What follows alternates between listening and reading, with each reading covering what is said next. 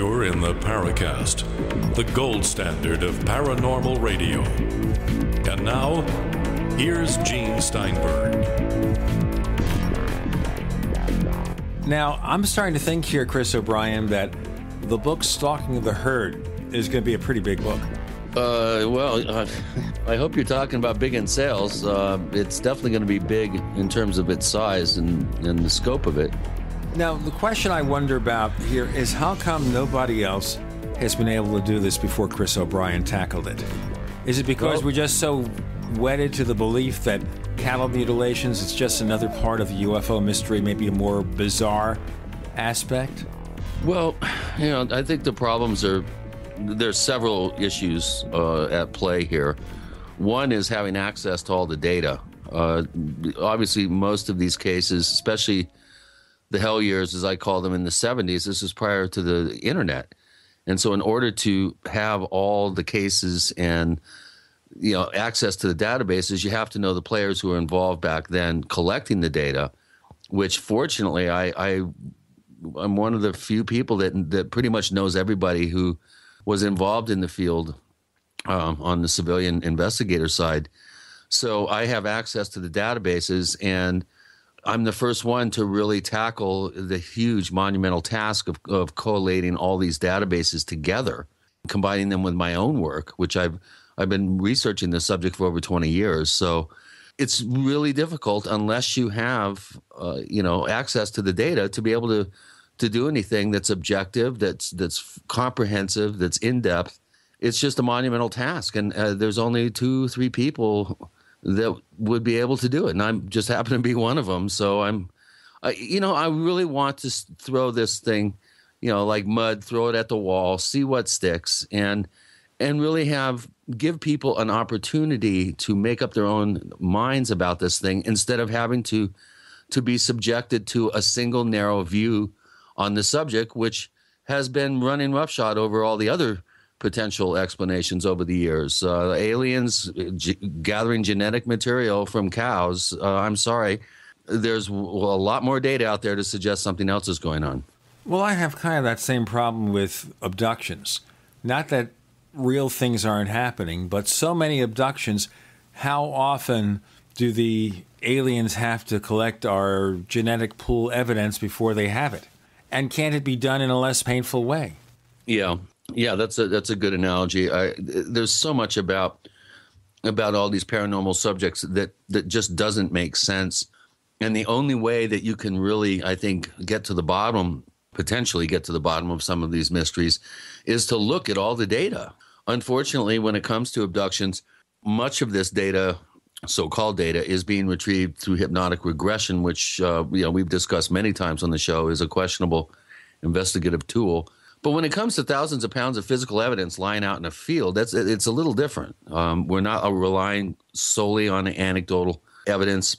We're not relying on people's recollections. We have police reports. We have newspaper stories that talk about real physical evidence. So it's a little easier, I think, for me, in a sense that there was quite a bit of media coverage, and obviously media coverage is not always accurate. So you really have to go through all the case histories and look for commonalities and descriptions. And in the abduction phenomenon, it's so much more difficult to do that. And the problem is we get to a very polarized area with abductions. It's either or with no room in between to explain the events. You're either with me or you're against me. There's no, we don't know what's going on, let's figure out what's going on, let's come to some conclusions. It's too polarized, but that's the entire UFO field. Yeah.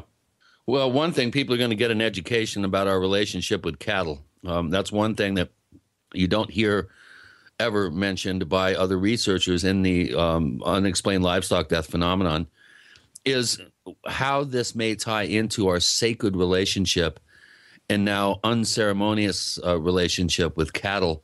And this may be an important key sort of blind spot that certain investigators and researchers out there have just, it's a forest for the trees thing. They're just not factoring in very important, deeply held cultural connections with cattle. So people are definitely going to get an education. Let's put it that way. Certainly, before I have my next steak dinner, I want to read a few more chapters of the book.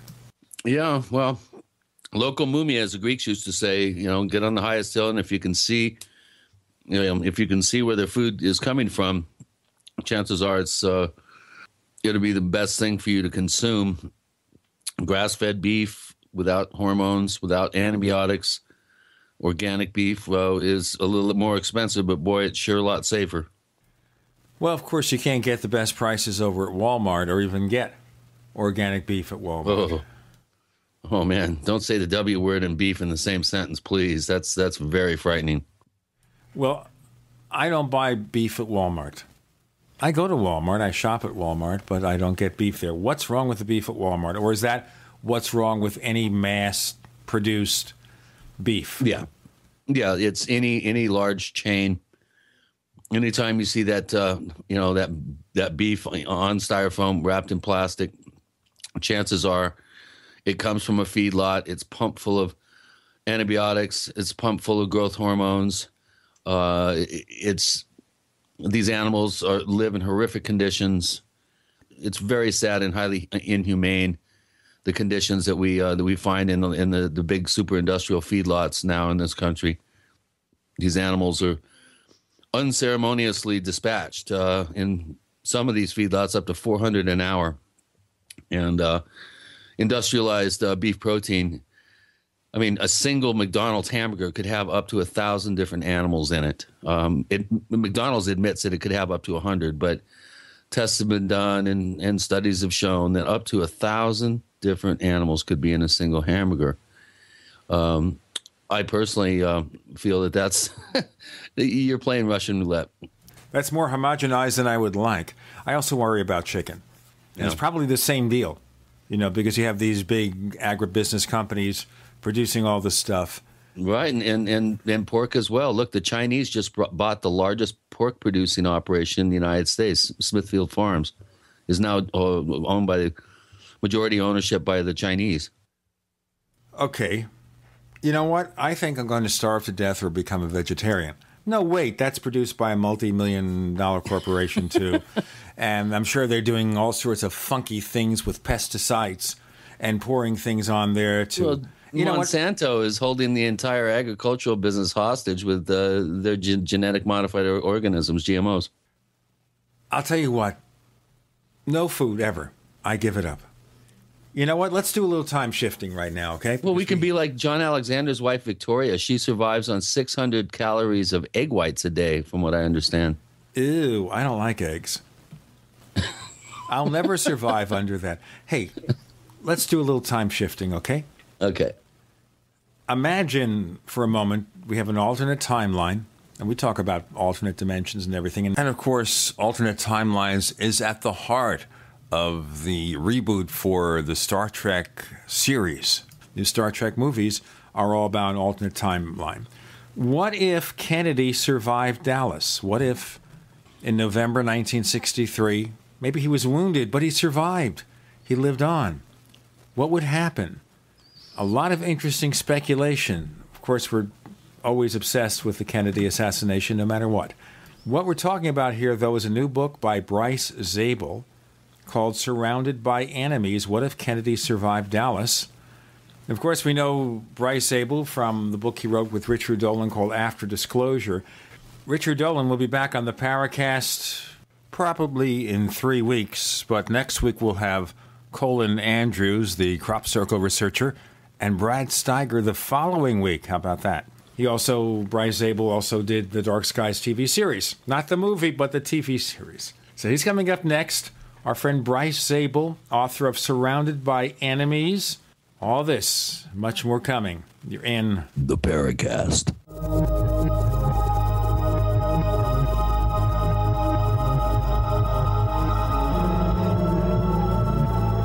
Neighbors, are you tired of dealing with a slow web hosting provider? Well, check out A2 Hosting and their screaming fast Swift server platform. They even have SSDs that load pages 300% faster than the competition. Ready to give your site a speed boost? Well, Tell you what, neighbors, head on over to a2hosting.com. That's A2, that's the number 2, a2hosting.com. Check out their Prime hosting account. And get this, neighbors, they're even giving you an exclusive 25% off discount for all our listeners. 25%. And remember, their Guru Crew support team is standing by 24/7, 365 days a year to answer any of your questions. Now, to get the discount, use the coupon code GENE when you check out. Hi, this is Gary Cooper with Midas Resources, Gold and Silver. Government shutdown, inept politicians, entitlements, looming Obamacare. The death of the U.S. dollar as the global reserve currency is what nobody wants to acknowledge. We have a debt bubble that cannot be paid and will eventually crash the dollar. If you're concerned about keeping your money, why not consider storing your wealth in gold and silver? Call me, Gary Cooper, at 1-800-686-2237, extension 130. Together we'll discuss your options of buying gold and silver. Again, the global elite have plans for your money and it doesn't include you. So call me, Gary Cooper, at 1-800-686-2237, extension 130, and we'll discuss your options of buying precious metals. Also, I can send you information on how you can roll over your IRA or 401k into a precious metal IRA. Again, don't get caught with money in your account when the dollar crashes. Call me, Gary Cooper, at 1-800-686-2237, extension 130. If you owe the IRS back taxes, listen carefully. Sweeping changes to IRS policies will help more people than ever eliminate their tax debts once and for all. And now I can help you reduce or eliminate your tax debts and end your tax nightmare. Hi, I'm Dan Pilla. I've helped thousands of people reduce and eliminate tax debts they couldn't pay. And after more than 30 years of experience dealing with the IRS, I can tell you there's no such thing as a hopeless tax case. And with the IRS's new policies, it's easier than ever to put your tax debt behind you once and for all. Call now at 800-346-6829 to learn how I can help you. You know your IRS debt will not go away by itself, but you don't have to live in fear anymore. Call 800-346-6829. Learn how I can help you eliminate wage and bank levies, release tax liens, and negotiate a settlement with the IRS that will put your tax nightmare behind you forever. Call 800-34-NO-TAX or go to taxhelponline.com. That's taxhelponline.com.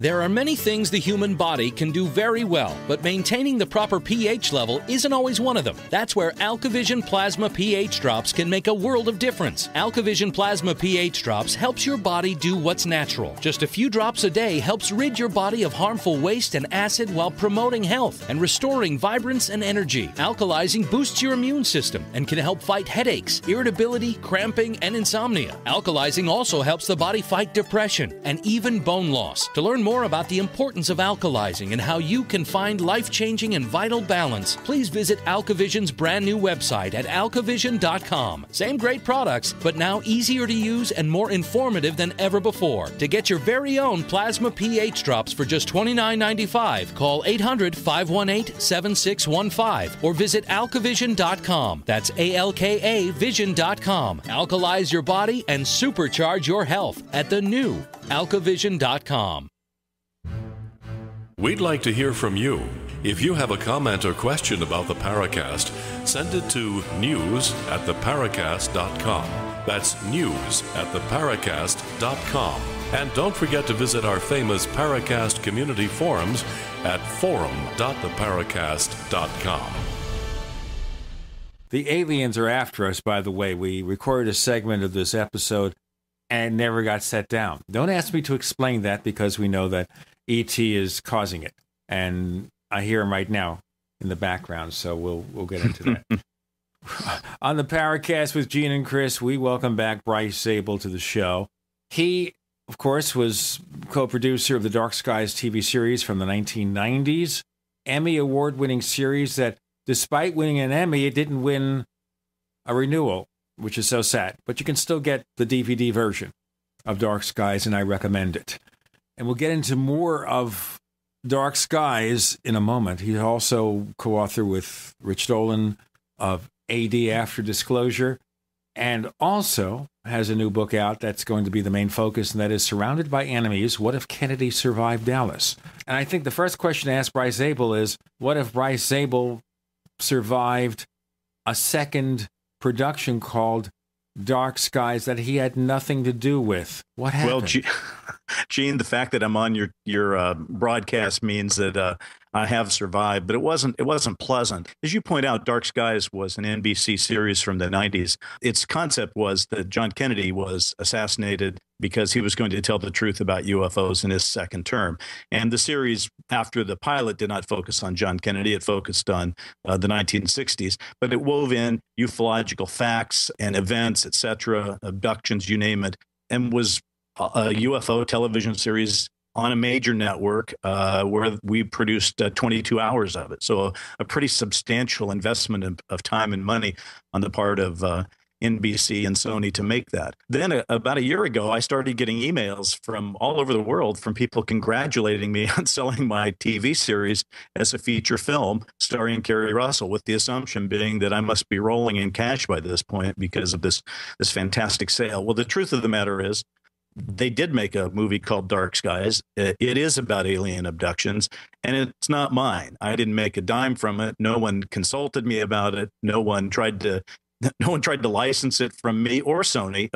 Dimension Films just made this film with that title on that subject on their own, and that's the way it is. It's a little troubling, but that's Hollywood for you. No way to have trademarked or copyrighted that title. Well, or is it too generic?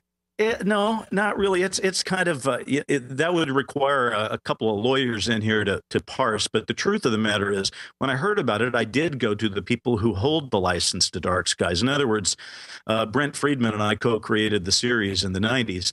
But in order to get it produced, we sold the rights to it to what was then Columbia Television and is now Sony.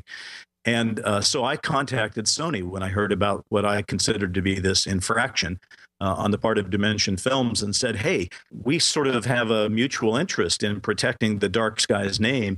You guys can't be happy about what Dimension Films is doing. And although they weren't happy about it, what came back to me from Sony was, well, we do a lot of business with Harvey Weinstein, and we really don't feel like pissing him off right now.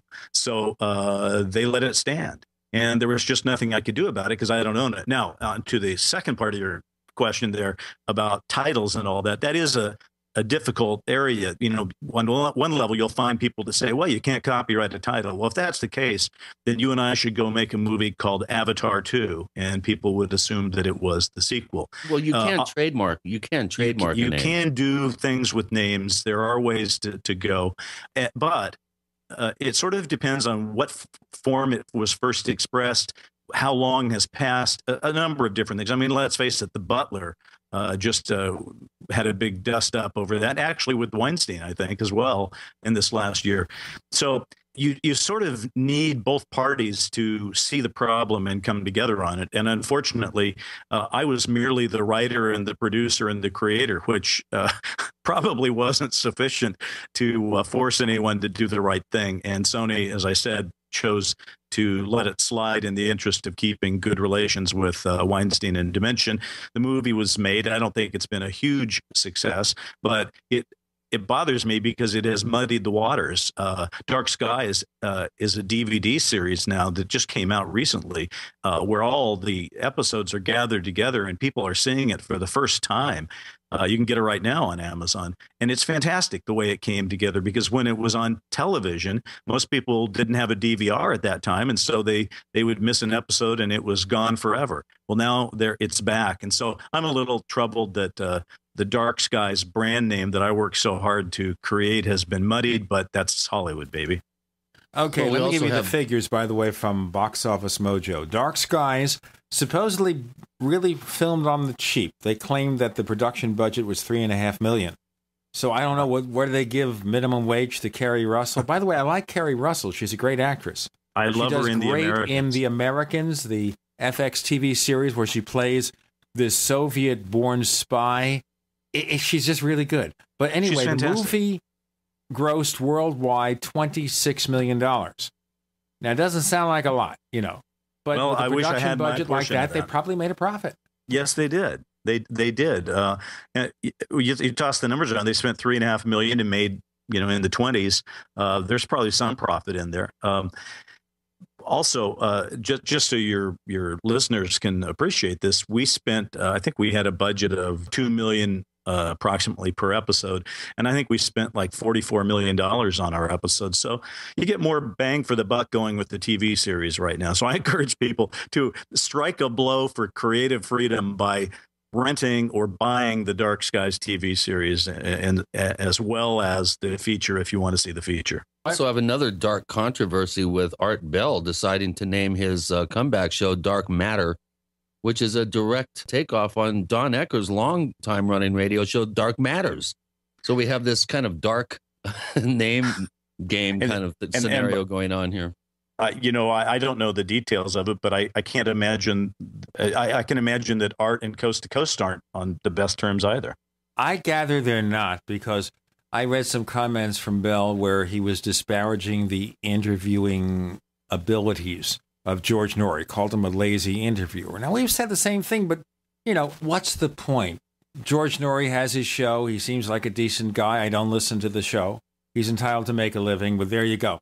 But I don't like the idea of what Art Bell did, because he knows who Don Ecker is. He knows Don Ecker. Don Ecker was on Coast to Coast when Art Bell was the host. So how could he be ignorant of the fact that Don Ecker has for years hosted a radio show, it's now online, called Dark Matters? It's all troubling. I tend to think when you see a case like that you're seeing the tip of the iceberg, and there must be more iceberg underneath the water that we're not seeing. I'll say that both Coast to Coast and Art Bell have been good to me over the years. And Art Bell, by the way, actually appears in Dark Skies playing William S. Paley, the head of CBS, as a member of the Majestic 12 organization. So that's probably the most insidious thing I've ever done on television. And Art was the point man there. You know what? I'll let you live that down. I will not hold that against you. Art Bell made a wonderful William S. Paley in the Dark Skies episode, and that was great. Okay, the book that we're discussing in our next segment, Surrounded by Enemies, the author is Bryce Zabel. You're on with Gene and Chris. You're in the Paracast.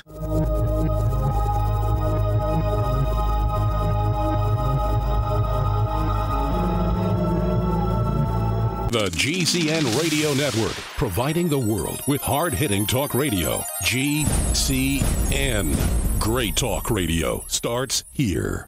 If you want to get your website online and you need reliable service, first-class service at the lowest possible price, there's only one place to go. Well, DreamHost has a special promotion with our show where they'll offer you unlimited disk space, unlimited bandwidth, one-click web apps such as WordPress, 24/7 support. You can save over $55. You want to know how? Go to dreamhost.com/radio, dreamhost.com/radio. First came Attack of the Rockoids, and it was a critically acclaimed success. And now there's The Coming of the Protectors. A former military intelligence man is contacted by a space woman in a dream that turns out to be a nightmare because evil forces on our distant planet are planning to conquer the Earth. This is gripping science fiction of the classic kind.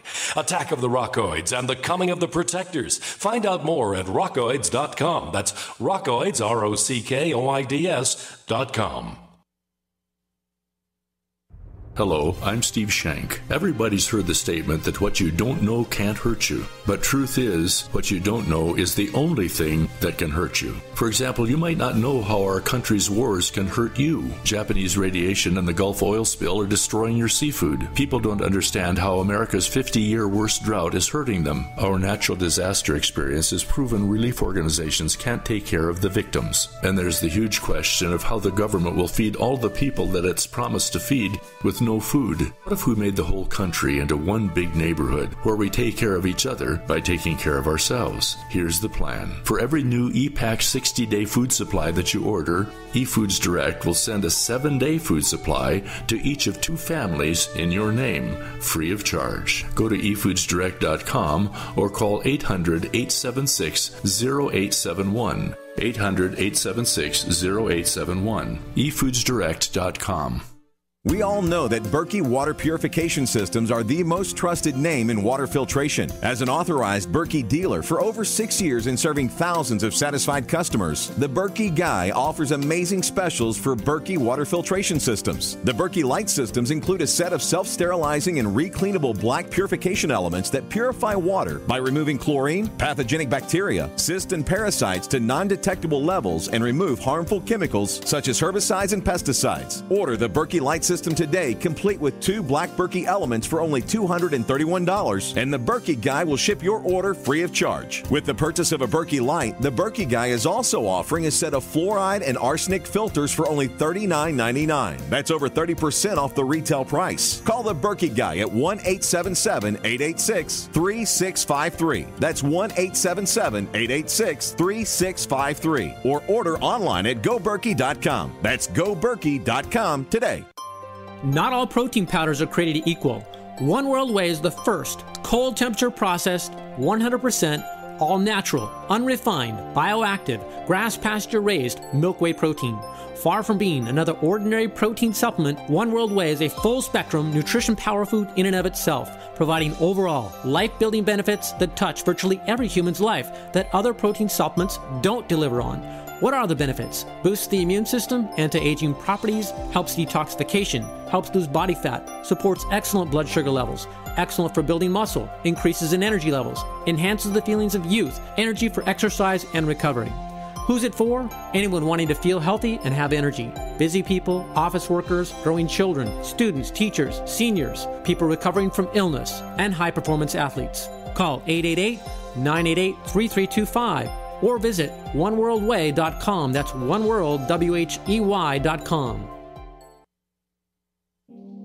Hi, this is Don Ecker, and you are tuned into the Paracast. Let me tell you what, you're going to hear stuff here that you probably won't hear anywhere else. Hear that, George Snorri? With Gina and Chris in the Paracast, Bryce Zabel joins us. The book takes an alternate timeline.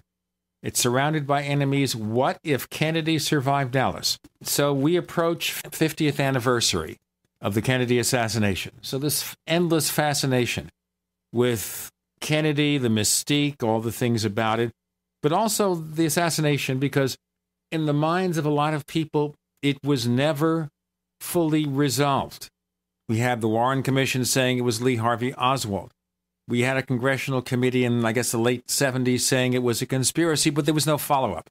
You know, typical of Congress, they drop the ball, but they always drop the ball. So there you go.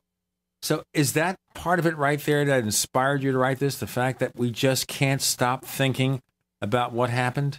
I think that's true. We can't stop thinking about what happened. Those of a certain age who lived through it probably remember being children, and when Kennedy was assassinated, remember that this was the first time for many of them they saw an adult cry. It was a very powerful time for all of us. I think the 50th anniversary also just happens to ring a bell for a lot of people. It's a passage of time that you can't help but be affected by.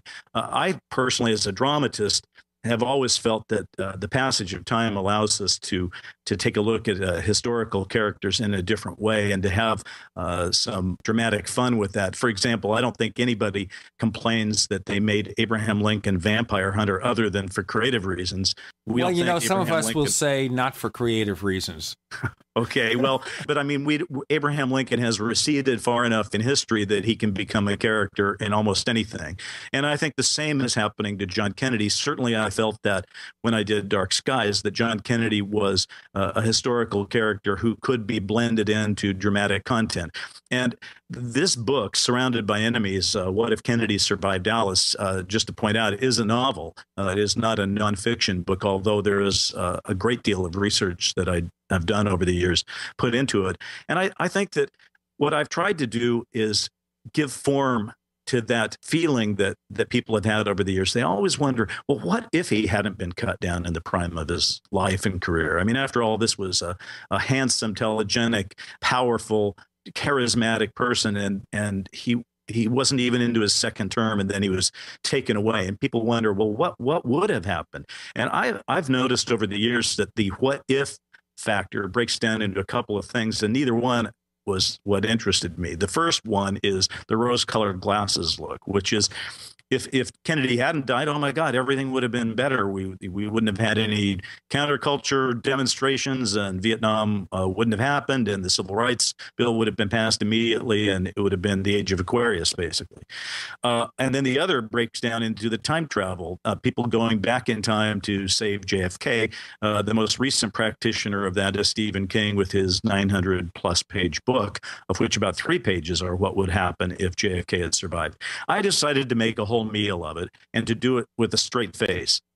So what I've written in Surrounded by Enemies is a book that in essence is a 50th anniversary journalistic telling of how the world changed from the day that Kennedy didn't die and what really would have happened. And I think that, well, I'll just put it this way. John Kennedy in his life was probably one headline away from disaster for much of his presidency. And I kind of run with that. Well, I think as far as the civil rights law is concerned, Kennedy didn't have the arm-twisting abilities that LBJ did. LBJ knew where all the bodies were buried, so when he told his fellow legislators or his former colleagues to do this, that, or the other thing, he had the complete list of the problems that would expose them.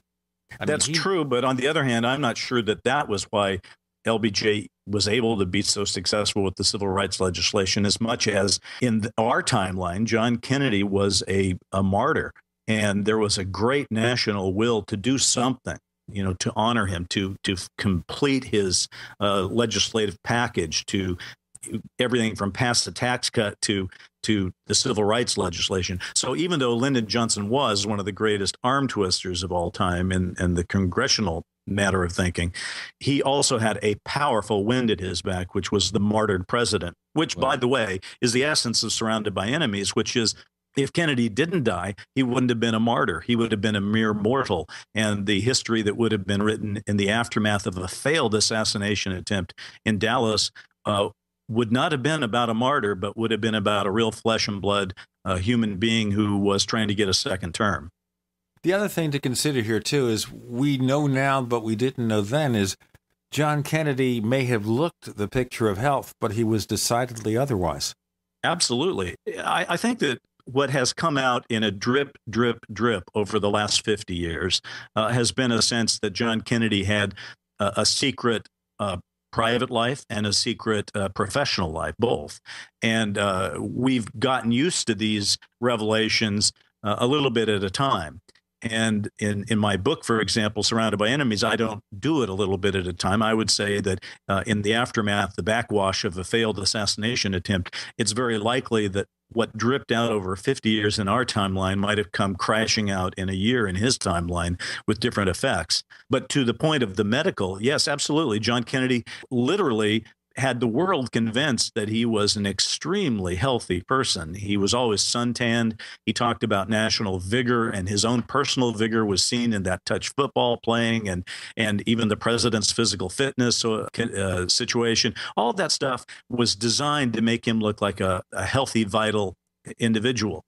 And certainly in mind and spirit he was, but he had terrible medical problems, had from his birth, and literally had been given last rites by the Catholic Church, I believe, 4 times before he even became president. So he had some things that he was not disclosing to the American public about his medical condition. These days, that would be impossible, but he got away with a lot back then. Specifically, what things could have crippled possibly even his ability to run for a second term? Well, he had Addison's disease, which certainly made a big difference in how in the medical conditions that he had to live with and what medicine he took as a response to that. But he was also getting injections from Dr. Max Jacobson, who many people know as Dr. Feelgood, the same guy that gave those injections to Elvis Presley, was also giving them to John Kennedy and his wife. Plus, he just had so many different things. I mean, he suffered from stomach, colon, and prostate problems. He had high fevers. He had occasional dehydration. He had abscesses, sleeplessness, high cholesterol. I mean, he had these adrenal ailments that came from Addison's disease. Yeah, a terribly trashed back as well. Hell, his back had been, but his back was probably trashed. We were led to believe that that was more like a war injury, but in reality, it was probably the result of the Addison's disease and how that had affected his back and how operations had to be done and with whatever success. I mean, on the day that John Kennedy actually died, he was wearing a very restrictive shoulder to groin brace that sort of held him upright. So even when he was shot the first time, he was available to be shot the second time because he didn't slump. He was pretty much held rigid and erect by the back brace. But again, the question really is, are you supposed to disclose these things when you're president? The answer is yes. And why? Because it might affect your ability to conduct your policies in office. And certainly you'd want to know if the president of the United States was on any given medication during the Cuban Missile Crisis. I would think thinking that he might be on something with amphetamines would be something that the public probably has a right to know. The question is here, just how clear was he? And the second question I raise here, with all that jury rigging to prop this guy up medically, physically, would he have even run for a second term or maybe let Bobby do it? No, what was I think going on behind the scenes, and that's another issue we have to talk about in our next segment. I look forward to it. It's fascinating where we can go with this and what would happen. And then we can talk, of course, about his legislative achievements and how that might have worked out if we didn't have the martyr issue. The book is called Surrounded by Enemies. What if Kennedy survived Dallas? With Bryce Zabel joining Gene and Chris. You're in the Paracast.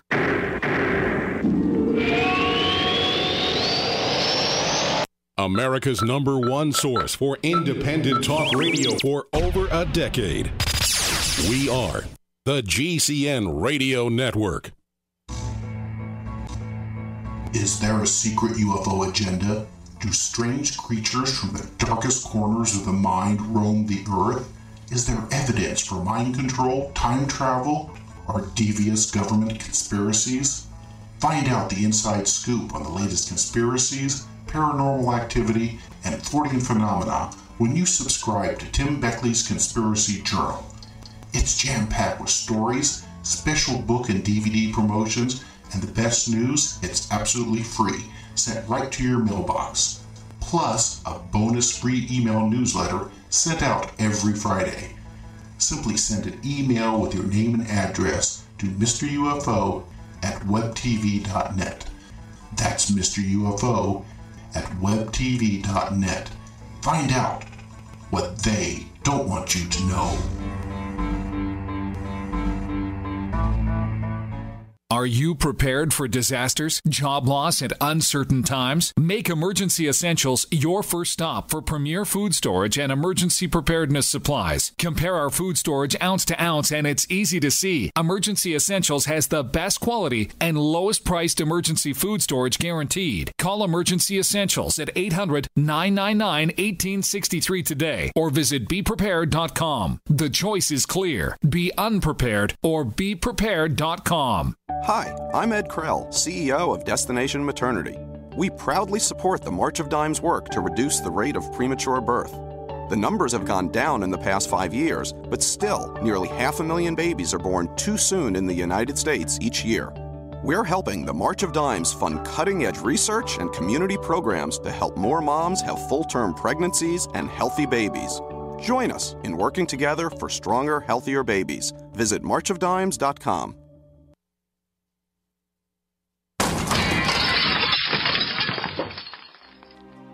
Curious about what comes next? Next is the feeling of vulnerability you get after you arrive home to discover your house has been ransacked by burglars. Fool the bad guys with a new improved fake TV. You asked for it, we listened, and we made our new fake TV 3 times brighter than our previous model. The brightness of our new fake TV is equivalent to a 40-inch TV. It simulates the color and motion of a real TV while you're away from home. And when burglars think someone is home watching television, they're likely to pass your house and move on to an easier target. The new, brighter fake TV is only $39.95 and includes free shipping. Go to faketv.com or call 1-877-5-FAKE-TV. That's 877-532-5388 or go to faketv.com. Fake TV, the burglar deterrent. A little over a year ago, I began to do a lot of research into why, even if I had a pretty good-sized meal, that I was still starving. And my research led me to a well-known fact that most of the soils that we grow our crops on here in the United States and across the industrialized world are almost completely depleted of almost all of the key minerals and trace elements that our bodies need to rebuild themselves, fight off cancer, and be healthy. I then searched out the best vitamin and mineral company out there and discovered Youngevity. The Youngevity products are designed to give you the real nutrition you need, and once you've got that, you don't have to eat as much to be satisfied. I've lost 37 pounds in 2 months, simply getting the vitamins and minerals I need. Check it out for yourself. It's incredible. Go to InfoWarsTeam.com today and order your first canister of Beyond Tangy Tangerine Complete Multivitamin Mineral Complex Dietary Supplement. That's InfoWarsTeam.com. This is Leslie Kane, and I'm with the Coalition for Freedom of Information, and you are listening to the Paracast. There's no truth to the rumor that Bryce Zabel only comes on the show to say the Paracast. You know what? I don't do it that good, but I do like to do it, and that's why I'm here. But you guys are great guys, though. Don't get me wrong, but saying the Paracast is very fun. Basically, the two best people who do it, other than Chris, of course. Two best people are you and Nick Redfern. I don't even pretend to be in that crowd, but I'm thankful to be included in any crowd with those names. Okay. The question being here that I posed in our previous segment, we have President Kennedy being propped up medically and physically because of Addison's disease and all the other stuff that's going on. Would he have even been healthy enough to get a second term or even seek a second term? I think the answer is a clear yes. And for that, we don't have to go to my alternative history timeline, but to the real timeline. John Kennedy was clearly able to conduct himself properly in the office, and he had every intention of running for election. He had had many meetings about who he thought he was going to run against. In this case, he thought it would be Barry Goldwater. He was laying out his reelection plans. He totally intended to run. There was a question of whether he would have kept Lyndon Johnson on the ticket or not. I think it's possible that had Kennedy been reelected and served out his term, his second term, he would have found himself increasingly unable to distance the public's knowledge of some of his medical issues over time. And that's certainly a possibility. But no, he was going for it. He probably was in a great position to be elected again, although I will say they were terribly worried in the White House about his reelection campaign possibilities, because they realized that historically they were about to lose the entire South. And they were concerned that that would tip the balance of the Electoral College to the Republican nominee. So he didn't think he had a cakewalk. He probably, could have won easily, but probably not as easily as Lyndon Johnson did in our timeline, because let's face it, again, Lyndon Johnson was receiving the benefit of the martyred president whose position he had just taken. Okay, surrounded by enemies, who do you list as his enemies? Whom do you blame for the attempted assassination? Well, I'll tell you something. First of all, I would love for your listeners to find out the whole story by reading the book themselves. But I will tell you this. My premise is that on November 23rd, 1963, if JFK had survived an attempt on his life, and let's face it, he would have woken up the day after and realized someone had tried to execute him on a public street in broad daylight. That's a pretty sobering thing for any individual to reach as a conclusion. And he and his brother, Bobby Kennedy, would have probably huddled immediately to discuss who might have been behind it. And my contention is Jack and Bobby Kennedy would probably have become the nation's first conspiracy theorists, because they, more than anybody, would have known how many people wished John Kennedy ill, how many people would like to have seen him dead or at least out of office. And so to answer your question, in Surrounded by Enemies, the Kennedys and their team get together to try to decide who might be behind it. And I'll just run some of the bases. I mean, clearly they would have been a little worried about the CIA because after the Bay of Pigs, Kennedy had said he wanted to smash the organization and scatter it to the wind. He had terrible relations with the CIA. He didn't have good relations with the FBI and J. Edgar Hoover. He probably would have been somewhat suspicious of the Secret Service, who clearly booted their assignment in Dallas. There were the usual international suspects of the Soviet Union, but also Castro, who the Kennedy administration had been trying to kill. And there were also the pro and anti-Castro Cubans. Everybody had a problem with JFK and the Cuban community, it seemed like, at that time. And the U.S. military wasn't happy with JFK. They thought that JFK actually encouraged the making of 7 Days in May, the movie about a coup in the United States by the military, because he was worried it could happen to him. So I think on November 23rd, the Kennedy administration would have had one hell of a meeting where they tried to figure out who might have been behind it. And so I guess that's how I would answer that. Now, with a publicized attempt at assassination, wouldn't that also have helped the situation going forward in terms of legislation? I have a slightly different view of that. I think that what would have happened is that investigations would still have been launched. I mean, this is a rock in the pool. I mean, think about it. Let's just think about it. The American people wake up with John Kennedy on November 23rd, and they're saying someone tried to execute the president in broad daylight on a public street. That has a way of focusing your attention on things, and you want answers. Well, how do you get answers? You got to have investigations. So the same thing that happened in our timeline would have happened, only John Kennedy would have been sitting in office, and they would have been discussing who should be investigating this. And a lot of people would have wanted to investigate it. The Dallas people would have said, hey, this is a local homicide. You know, if other people were dead, they'd say it was an attempted murder of the president, but we treat it as an attempted homicide. So there's Dallas. There's also the FBI investigations. And of course, Hoover was no friend of the Kennedys. Congress would have been all over this trying to investigate it. And it may very well be that the White House would have thought maybe we should investigate it so that we can sort of put a stop to some of these other investigations. So the thing about investigations is they're a little dangerous because you turn over one rock and you find something that you didn't expect. And sometimes in an investigation, you find things that have nothing to do with the original investigation, and you have to follow those.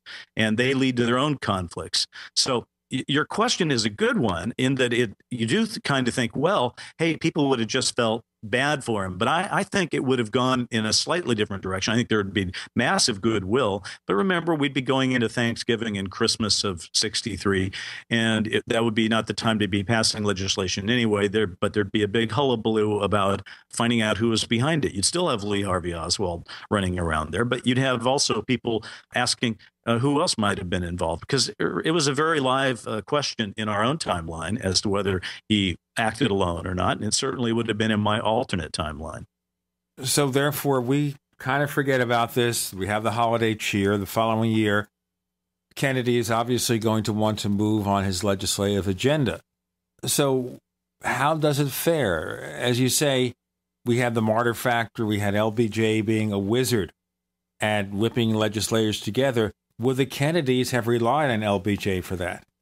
Well, I let me back up a little bit. I think that it's quite possible that, yes, he would have had a legislative agenda. But remember, 1964 was an election year, and election years do not tend to be the years that sitting presidents get to enact legislative agendas. They're looking for a victory so that they can come back with a mandate and talk about it. So I think 64 might have been a period of the shadow zone, the twilight zone, where between the assassination attempt and any attempt at getting back to normalcy, it would have been a discussion of of the election, and clearly in surrounded by enemies, for example, even the idea of the assassination attempt in Dallas becomes a bit of an issue between Kennedy and Goldwater, and there's a lot of things I've tried to put into the book that if you think about them as you read them, you say, yeah, that might really have happened that way, and I think that is what I'm going for. If I could just for 1 minute also just say, this is not something I woke up on January 1st of 2013 and said, man, there's a 50th anniversary come up. I better take advantage of this. I've been working on this thing for 10 years, and I've been putting all my energy into trying to figure out how to tell this story successfully. So it's been quite a journey for myself. It's going to be very complicated trying to put this together. So basically, upset nobody for 1964, get reelected, and use 1965 to push through or begin to push through his legislation.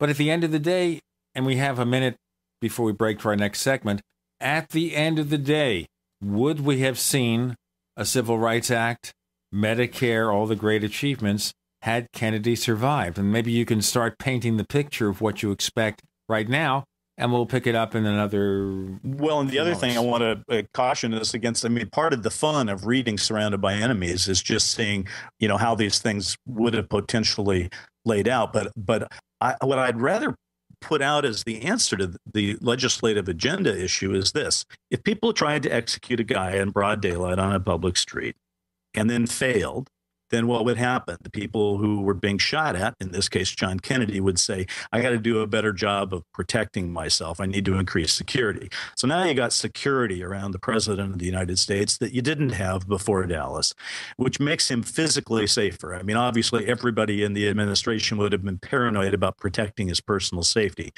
If there were conspirators, and I believe there were, these people would have said, they wouldn't have just given up. Okay, we shot at the guy and we missed, but they'd have had to cover their tracks. They'd have had to say, what are we going to do next? I'll tell you what we're going to do next. We're going to have this announcement. All right. And then we'll find out what those conspirators might have done. Bryce Zabel joins Gene and Chris. You're in the Paracast.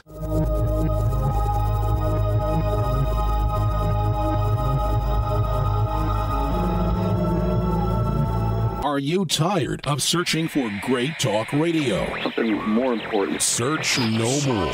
We are the GCN Radio Network.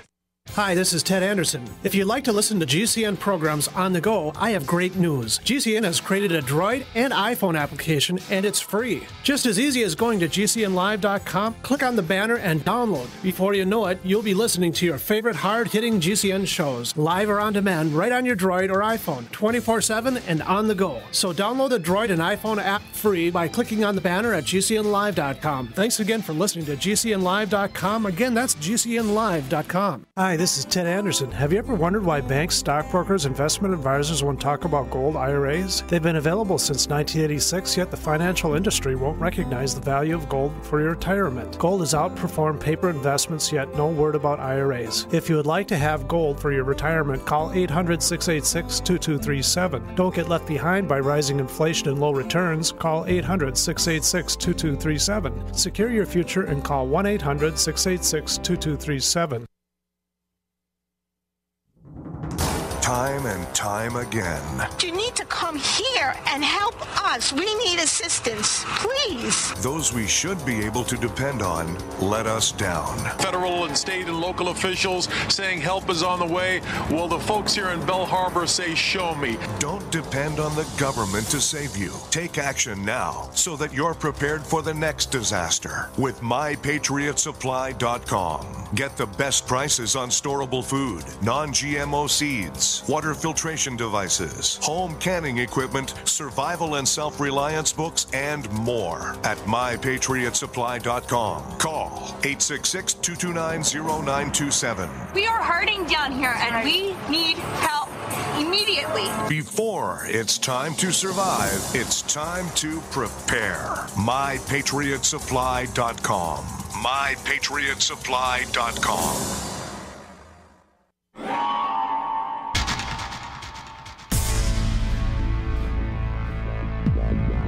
Welcome back to the Paracast, the gold standard of paranormal radio.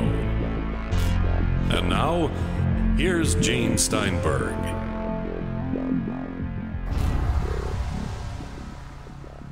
Gene and Chris on the Paracast, joined by Bryce Zabel. What if Kennedy had survived? He's got enemies who tried to kill him. He's trying to get reelected. He's got this legislative agenda. He's not having a good time. He's also not very well. All this conspiring to what end, Bryce? Yeah. I think that the Kennedy administration would have battened down the hatches a little bit from a security point of view. I mean, I think security would have been a very prominent part of every decision, including how they fought the 1964 election.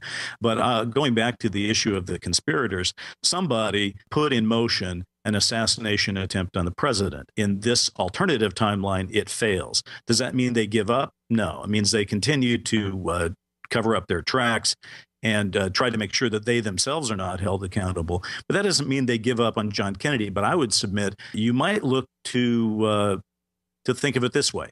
You may not be able to assassinate a man physically, but there are other ways to assassinate a person. We've got the phrase character assassination. I think that's a pretty valid way to look at this. And the other thing about that is that John Kennedy, more than most presidents, I think, have been living a secret life in both personal and professional ways that would have given his enemies, his mortal enemies, the opportunity to do him harm with his own behavior. His own risky behavior could have been used against him. And that's kind of a world that I explore in depth in Surrounded by Enemies, which, by the way, people want to know more about it. They can go to surroundedbyenemies.com and check that out. Who would have become his new secret lover? Of course, the Marilyn Monroe relationship and affair is fairly well known about now. And there's some question whether there were other affairs going on. Where do you come down on that particular part of his life? Would he have been able to continue having these secret liaisons with movie stars and office workers, that sort of thing? Well, it's a good question, Chris, and whether he continued it or not, the answer is I don't think it's much of a debate anymore whether he had been doing this. I mean, I think it's very well established that he had many different lovers, and that his marriage was certainly, whether Jackie wanted it to be an open marriage or not, he certainly acted as if it was. It isn't just Marilyn Monroe. I mean, I think if you started counting up the number of women that Jack Kennedy slept with, it's many. And I wouldn't say that all of them, a person's private life, I think we're all pretty willing to say that's his life. It's hypocrisy that bothers us sometimes. And also, I think we don't really care about who he might have been sleeping with or wasn't sleeping with prior to becoming president. But when you're president and you're having prostitutes brought into the White House, or when you're sleeping with multiple of the White House interns, or when you're having movie stars or mobster girlfriends or Eastern European women who might be spies brought into the White House, using people that work for the White House to facilitate and enable this behavior. And then you tell the Secret Service that they're not allowed to even check the purses of these people who are being brought to see the president. I think that it becomes a matter of public concern, because these people certainly, at the very minimum, expose the president to blackmail, but they could also kill him. Who's to say there's not a poisoned hypodermic in one of those purses? I mean, a lot of issues really bothered the Secret Service about this behavior. They were concerned that they weren't able to protect the president very well. Now, granted, they didn't do a very good job in Dallas, but they certainly weren't being allowed by the president himself to do a very good job in terms of the people that were the strangers, if you will, that were being brought into the White House. So listen, he had a lot to account for in terms of the number of women. And I don't say that the number of women is a problem per se, although I think the morality of the time would have been absurdly shocked by the numbers of women, particularly since the nation loved Jackie Kennedy and would have felt, if they'd heard about this, they would have felt very strongly that he'd done her wrong. I get the impression, what you're telling me, without doing any spoilers on the book very much, that there'd be a lot of damage control or efforts at damage control to keep things from happening, but that may have made a pretty mixed second term, wouldn't it? Yeah, I think it would. And I appreciate your, there's a bit of spoiler in that I do want people to really enjoy this book, and I want them to see the logic of certain things that might have happened. Let me respond to what you just said by telling a personal anecdote. When I said that I'd been working on this book, this project, for over 10 years, when I first got the idea, it was about 2003, and one of the things that had sort of made me consider this is when I first got into the television business, I had a mentor who, and I'm not going to bring up his name right now, but it was his last television series that he worked on, and it was my first television series. And so he kind of told me how to produce a TV series, and he was a great guy and a wonderful friend. And he actually had partied with the Rat Pack. He had partied with JFK. He had partied with all these guys. He was at parties. Told me one story once that kind of blew me away. He was at a party where it was during the Democratic National Convention of 1960, where JFK had just been nominated or was about to be nominated. Marilyn came to a party at Peter Lawford's house. JFK was there, and Marilyn and JFK disappeared into the back. They came back. She was wearing his shirt, and this was hours later. And obviously, they, whatever they were doing, and JFK was actually. You know what? I won't go any further. I don't want to compromise the story too much, but he told me things about the behavior that he had observed with JFK that I said, damn, if this was public, I can't see how this would not be a huge problem for the man. So that's kind of where I started to think about this thing. And then I worked out the story and I brought it to my friend and said, what do you think of this? And he said, oh, please don't do this. And I said, why? And he said, JFK was a great guy. You don't want to do this. You don't want to talk about this stuff. And my friend died last year, sadly. And I felt like I'd waited long enough not to do it out of deference to his feelings. And now I felt like with the 50th anniversary coming up, it would be okay to talk about it. But I do think that my friend made very real to me the kind of cognitive dissonance that existed in the public mind between the JFK they thought who was their president and the way he actually lived his private life. And I just thought that is, as a dramatist, that's a pretty juicy story. All right. So talking about the legislative achievements, though, would we have had a Civil Rights Act of 1965? Would we have had Medicare? I think certain things. I think that when you talk alternative timelines, there are certain larger events that seem to be that can be missed by a few details and years and so forth. Let's take civil rights. I know that's an important one. The arc of history is in favor of civil rights legislation occurring in the 1960s. Well, Bobby was really involved. Yeah. Bobby was really a prime mover and really a major player in getting that legislation passed. Of course. And so I guess my answer is whether it was JFK surviving in my timeline or LBJ taking the reins in our timeline, civil rights legislation would have passed, maybe not in 64 because of the martyr effect, but certainly during the 60s, the essence of civil rights legislation would have been passed. The essence of Medicare would have been passed. Those are just certain issues that probably are moving forward. I think the bigger question about where Kennedy is a pivot point in history might very well be Vietnam. That seems to be very clear that he had certain agendas about Vietnam that he would have addressed in a second term that he was not addressing in a first term that were different from how Lyndon Johnson viewed the war. We'll get into the implications of the Vietnam War in our next segment. Bryce Zabel is going to tell us what would have happened if Kennedy had survived the assassination attempt. With Gene and Chris, you're in the Paracast.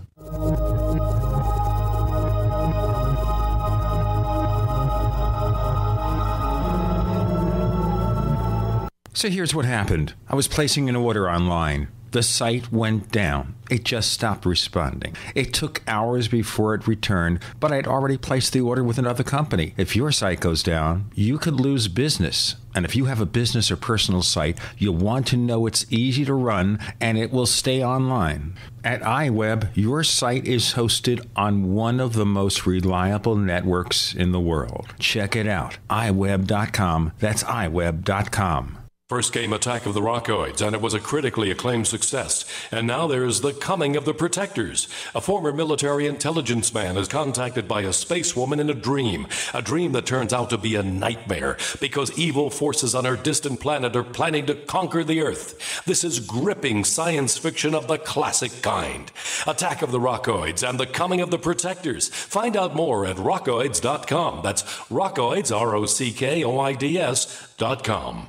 Making the right decisions is a challenge to investors. Are we going to see economic growth, slide into a recession, or at worst, depression? Hi, Ted Anderson from Midas Resources. We all know when a company acts irresponsibly, divesting ourselves in a move towards safety is prudent. When the market becomes volatile, U.S. Treasuries are a safe haven. But what do you do when the U.S. government overextends itself and spends beyond its means? Many investors are turning toward gold as a common-sense alternative to traditional paper investments. Midas Resources has put together a powerful book titled 10 Reasons to Own Gold, discussing costs, benefits, risks, featuring full-color illustrations, weights, and measures. The book is free and can be yours by calling 800-686-2237. Paper investments are dwarfed by gold's 6,000-year history. Discover how gold may be right for you and your IRA by calling 800-686-2237. Whether buying or it's time for you to sell, the book is free. Call 800-686-2237.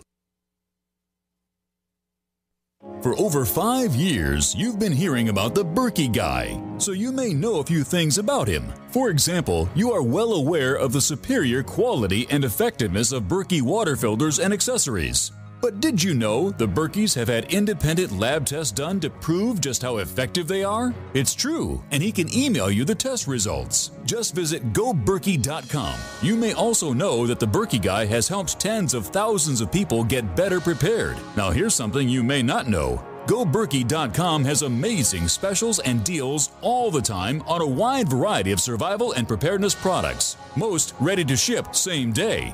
Visit the Berkey Guy at goberkey.com and be sure to click the red Products on Sale Now button. You can always call toll-free 877-886-3653. Again, that's 877-886-3653. GoBerkey.com, home of the Berkey Guy. It's that time of year again, and you know what that means. Cold and flu season. But don't worry, herbalhealer.com has you and your loved ones covered with our safe and natural products.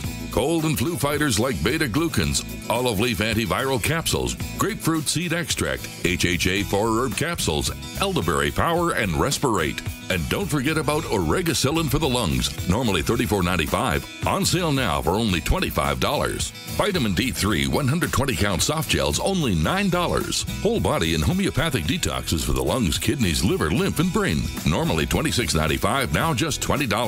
Herbalhealer.com also offers correspondence courses to teach you how to handle your health naturally. And as always, new customers get a free 128-page catalog with your order. Visit herbalhealer.com and click the Winter Specials button to save on our natural cold and flu fighting products. Herbalhealer.com, healing the world with nature, one person at a time, since 1988. We'd like to hear from you. If you have a comment or question about the Paracast, send it to news@theparacast.com. That's news@theparacast.com. And don't forget to visit our famous Paracast community forums at forum.theparacast.com. With Gene and Chris in the Paracast, we have Bryce Zabel telling us about an alternate timeline, a fascinating journey into what might have been. So the story we heard, I guess the official story, is that Kennedy might have pulled us out of Vietnam, at least insofar as what he was possibly planning to do before he died. But what really happened? What would have happened had he survived? It's very clear that Kennedy did not believe that you could win a land war in Asia. But he felt that he had already was alienating his military advisors and so forth. He was kind of a peacenik by 1963. He was making peace with the Soviets as best he could. He had the nuclear test ban treaty. So he was not wild about pursuing Vietnam, but he told several people that it would have to wait until his second term. And it seems clear that John Kennedy would have found a way out of going into Vietnam had he been reelected, whereas Lyndon Johnson felt differently on the subject and was more prone to listen to the military advisors about the need to do it. So what was Johnson's first act upon becoming president? I think he signed off on some huge helicopter contract with Bell Helicopters. Oh, he signed off on, yes, he did. He also, remember, the Gulf of Tonkin happened during his term during the election campaign, and he was happy to get the Gulf of Tonkin endorsement from the U.S. Congress. My time frame, though, is slightly different. I feel like it's, and this is where we fall into, remember earlier I had said when you get to alternative histories, they fall with JFK into two forms. One is the time travel sci-fi version that Stephen King has just done, but the other is kind of the rose-colored glasses, where if it's just as if there was an essential continuum of time where JFK runs for office, gets reelected, and continues to pursue, as you guys have been talking about, the legislative agenda. But that's not how I see it. I don't think one bounces back from the investigations into a potential execution of your leader on a public street in broad daylight, as I've said. And so I don't think the rose-colored glasses fit. I think that in a second term, the reverberations, the ripples in the pool from Dallas, Texas, even a failed assassination attempt, would have kept the Kennedy administration somewhat occupied and off balance.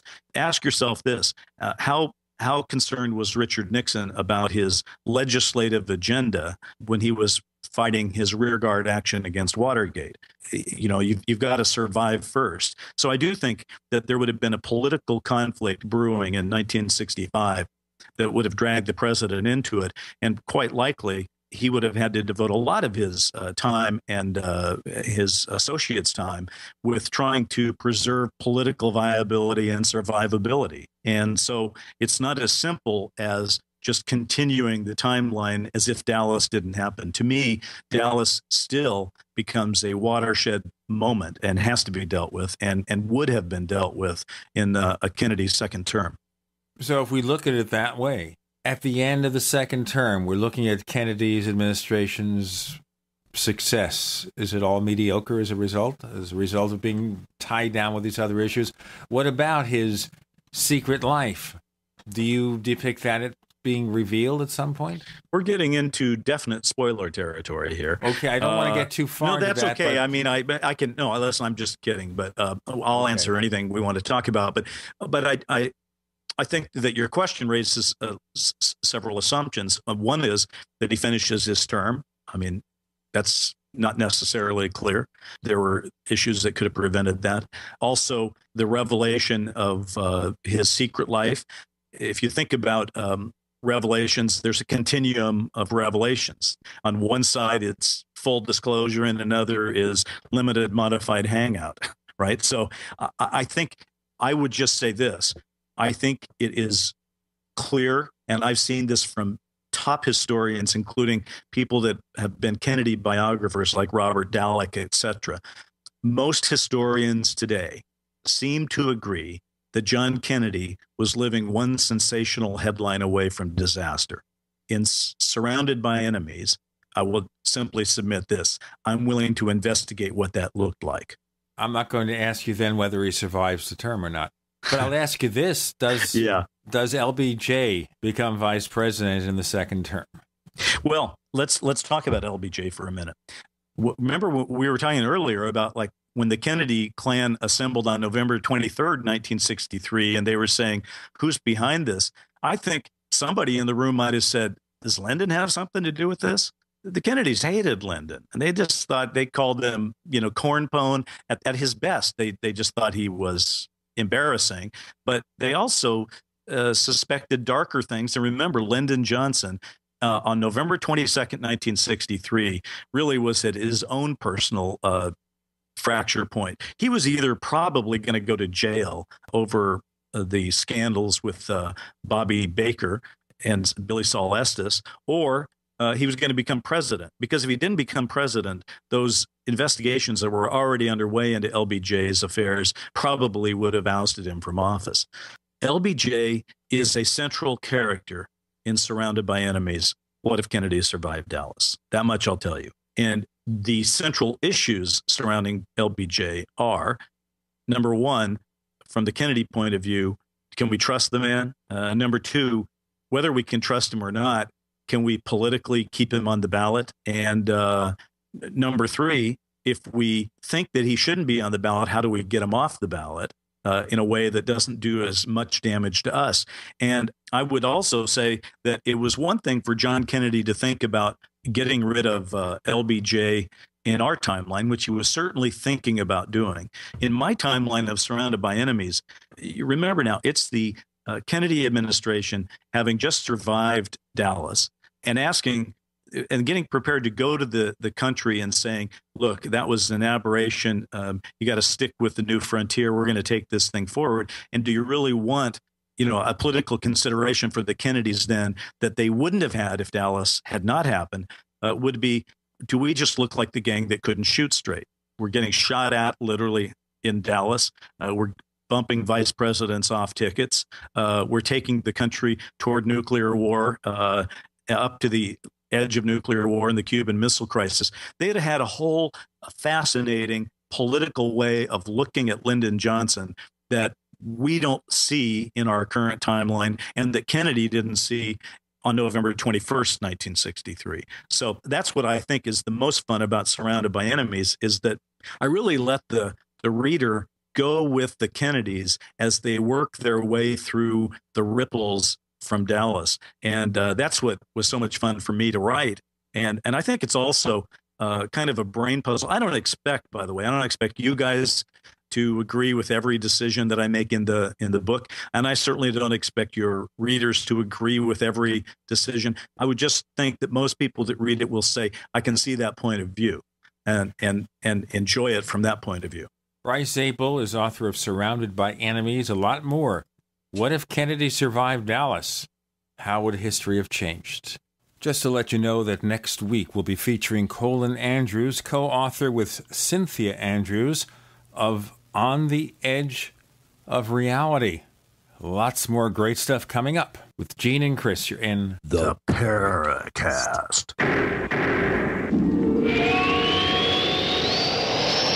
The GCN Radio Network, providing the world with hard-hitting talk radio. GCN. Great talk radio starts here. Graphic Converter is the image manipulation tool for the rest of us. It does not use any database. You get full control of all your files. Want to view the images of a folder? Drag it into Graphic Converter and a powerful browser opens up to show your image files. You could use it for slideshows. You could use it to import images from digital cameras or from scanners. Need to do some image editing? You can do that too in Graphic Converter. Also print catalogs. Convert from so many formats I can't even list them. Download now to see if Graphic Converter is good for you, like 1.5 million other users. Guess what? You could save money when you buy Graphic Converter. Use the coupon code Night Owl. Use the coupon code Night Owl to get a special price for Graphic Converter. Go to lemkesoft.com. That's LEMKEsoft.com. lemkesoft.com. LEMKEsoft.com.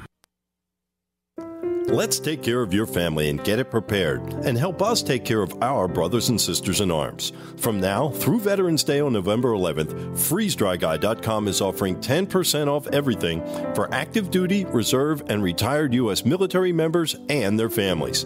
No proof necessary, it's on the honor system. In addition, for every purchase you make during this period, we'll make a donation to the Special Operations Warrior Foundation.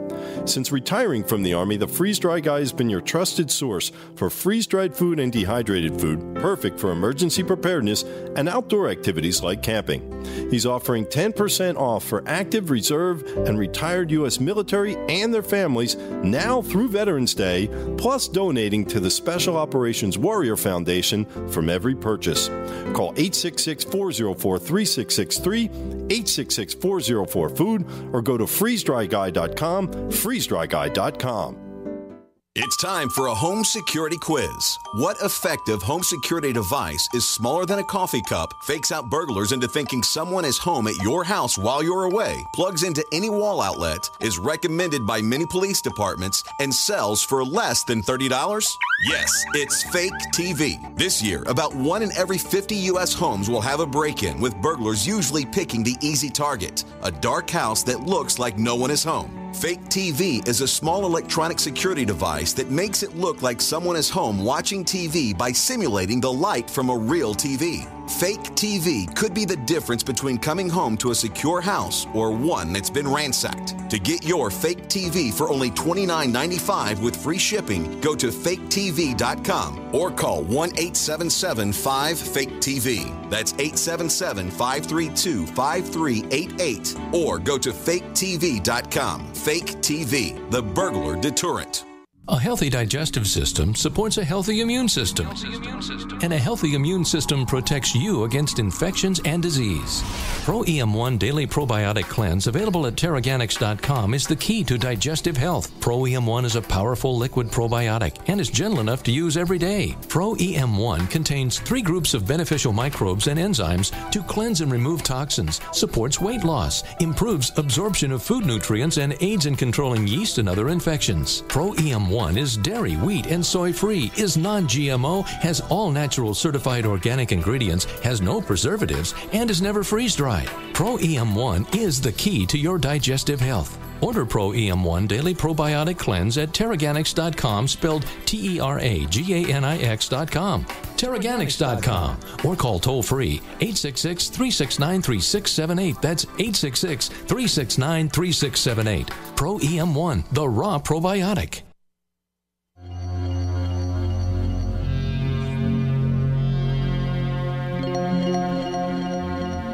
Hi, my name is Richard Dolan. You're listening to the Paracast.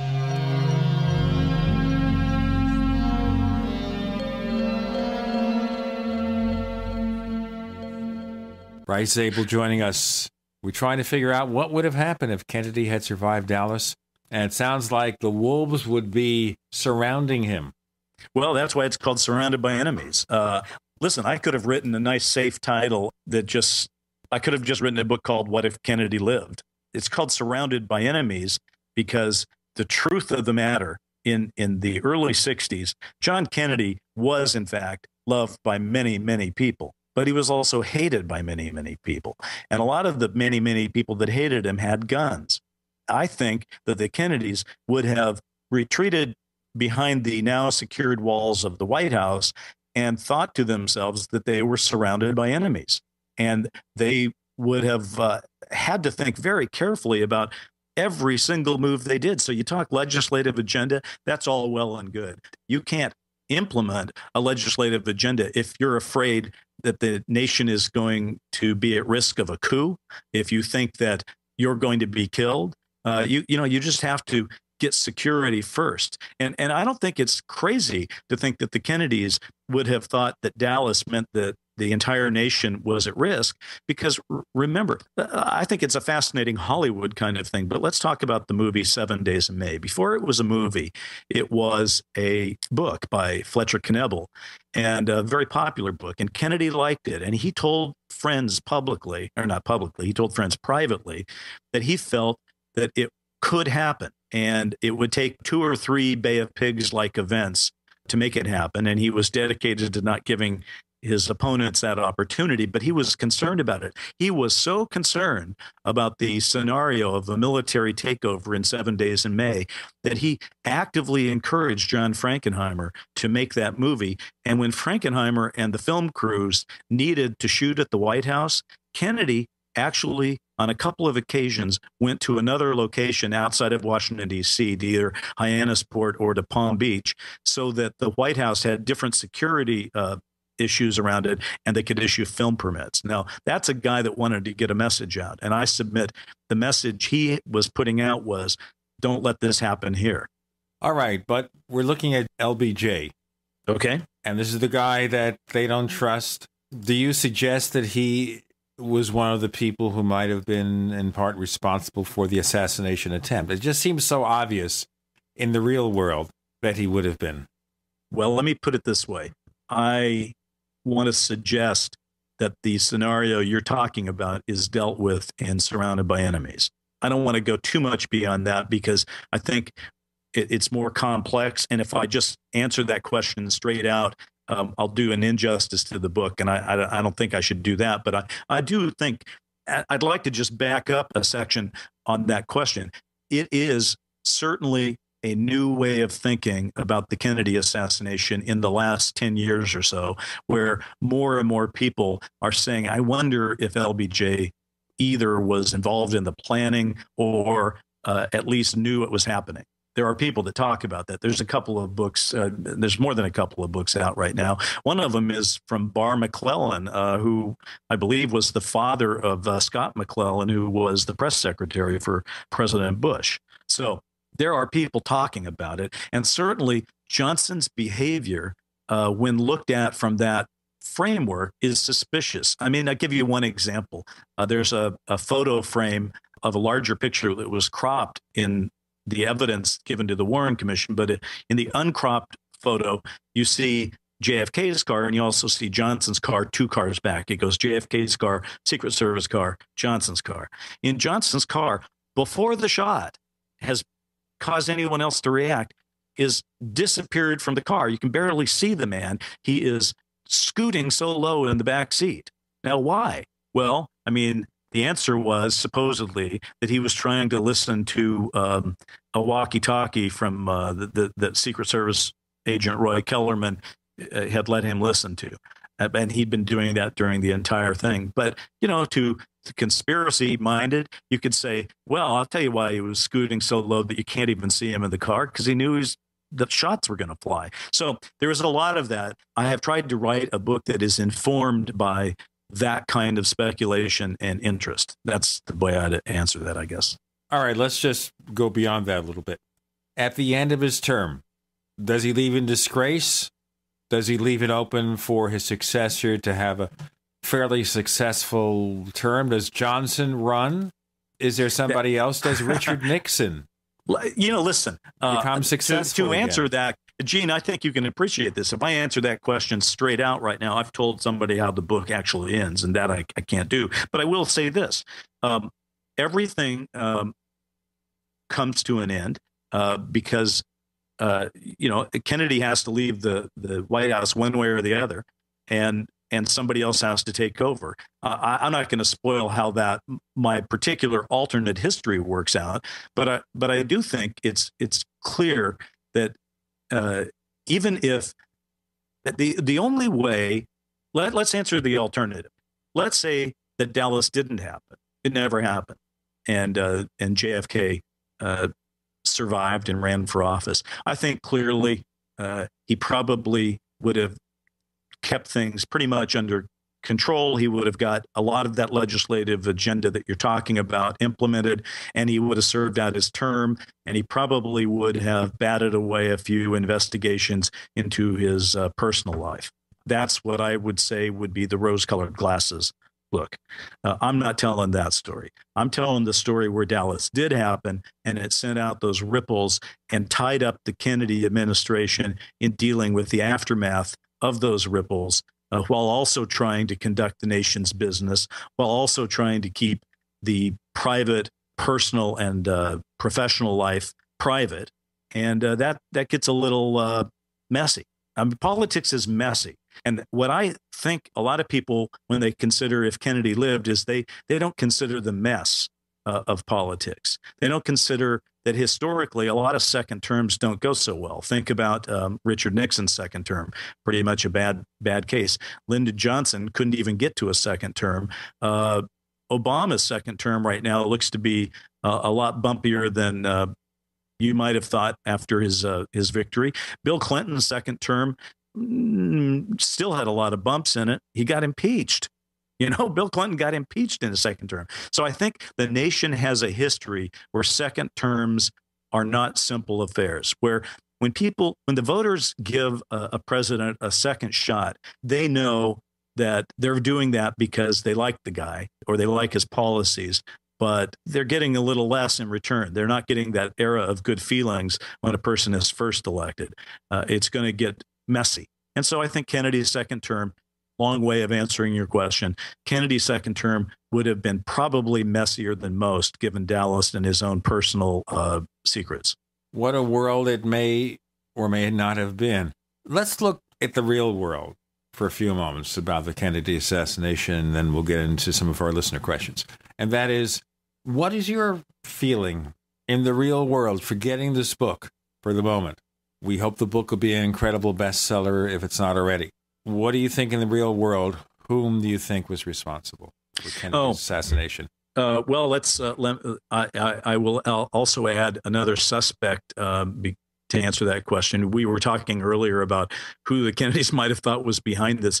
The one group I left out was also the mob. Remember that the mob was under attack by Bobby Kennedy during the 50s. And then when he became Attorney General, even though supposedly they helped JFK get elected, they were trying to put them all in prison. So there's a lot of hatred by the mob. I think that the assassination is a complex issue. I will say there is a little pushback from people on the Oswald acted alone business right now.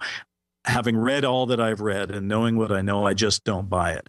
I'm willing to believe that Oswald possibly fired a weapon. That could have happened, but I don't think he did it by himself. And I think there were a lot of other people involved. We're Bryce Zabel, now speculating about who might have done the real event, the real assassination. With Gene and Chris, you're in the Paracast.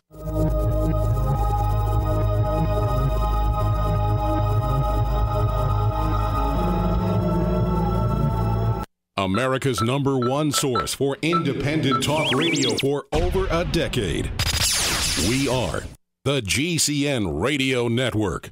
First came Attack of the Rockoids, and it was a critically acclaimed success. And now there's The Coming of the Protectors. A former military intelligence man is contacted by a space woman in a dream that turns out to be a nightmare because evil forces on her distant planet are planning to conquer the Earth. This is gripping science fiction of the classic kind. Attack of the Rockoids and The Coming of the Protectors. Find out more at rockoids.com. That's Rockoids,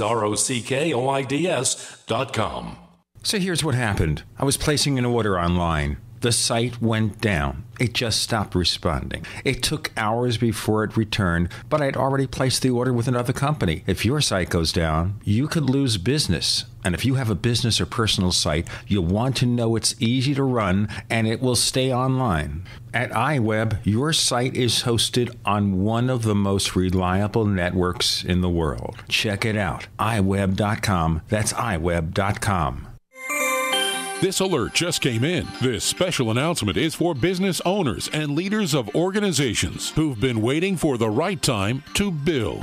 General Steel has made it impossible to wait any longer with rock-bottom prices that could save you thousands. That's right, General Steel, America's leader in pre-engineered structures, is offering buildings at prices you will never see again. Don't miss these specials. A 14 by 21 foot shop for under $6,000 or a 50 by 100 for under $30,000. You heard right. That's 5,000 square feet under $30,000. Manufacturers, if you need a larger building, try a 100 by 100 commercial building for $129,000. You can't afford to rent with these prices. Imagine a 70 by 100 foot church building for under $69,000. With the economy improving and interest rates still at historic lows, you can't afford to wait. So call 866-91-STEEL. 866-91-STEEL. That's 866-917-8335. An e-cig revolution is sweeping across the country. But is yours American-made? Vaporite e-liquid by LeSig is. Manufactured in Arkansas with 100% USA-sourced ingredients. And when you buy American, you support local jobs. Vaporite e-liquid by LeSig is top quality at an affordable price. The very principle that once drove the American economy. Get great taste with no ash, tar, or smoke. You'll be wondering why you didn't make the change to Vaporite e-liquid by LeSig a long time ago. LeSig.com has everything you need, for beginners to the advanced vaping enthusiast, with a wide variety of hardware, and also imported e-liquid flavors as well. Plus, LeSig smokes the competition with fast, free, same-day shipping, real people customer service, and a 30-day satisfaction guarantee. Support our country and become a Vaporite at LeSig.com. or call 870-525-1440. 870-525-1440. LeSig e-cigarettes for today's modern smoker. Howdy, folks. Pharmacist Ben here, nutritional pharmacist and skincare chemist. If you've heard me on my daily health and wellness program, The Bright Side, you know I'm on a mission to spread the good news about the power of nutritional supplementation to correct your healthcare challenges and get you feeling vital and healthy once again. I want you to call 877-279-9422 and check out the powerful, affordable line of nutritional products from Longevity, the ones I take and the ones I recommend. That's 877-279-9422 or go to www.gcnminerals.com. Why simply mask your symptoms with toxic pharmaceutical drugs when you can address causes with vitamins and minerals? I suggest the Healthy Start Pack. It gives your body the essential 90 nutrients it needs. Most people notice a difference right away. You can sign up to help me spread the good news of health and wellness without drugs and maybe make a little money too. And while you're there, don't forget to check out my important video message. That's gcnminerals.com or call 877-279-9422. And remember, friends, good nutrition is good medicine.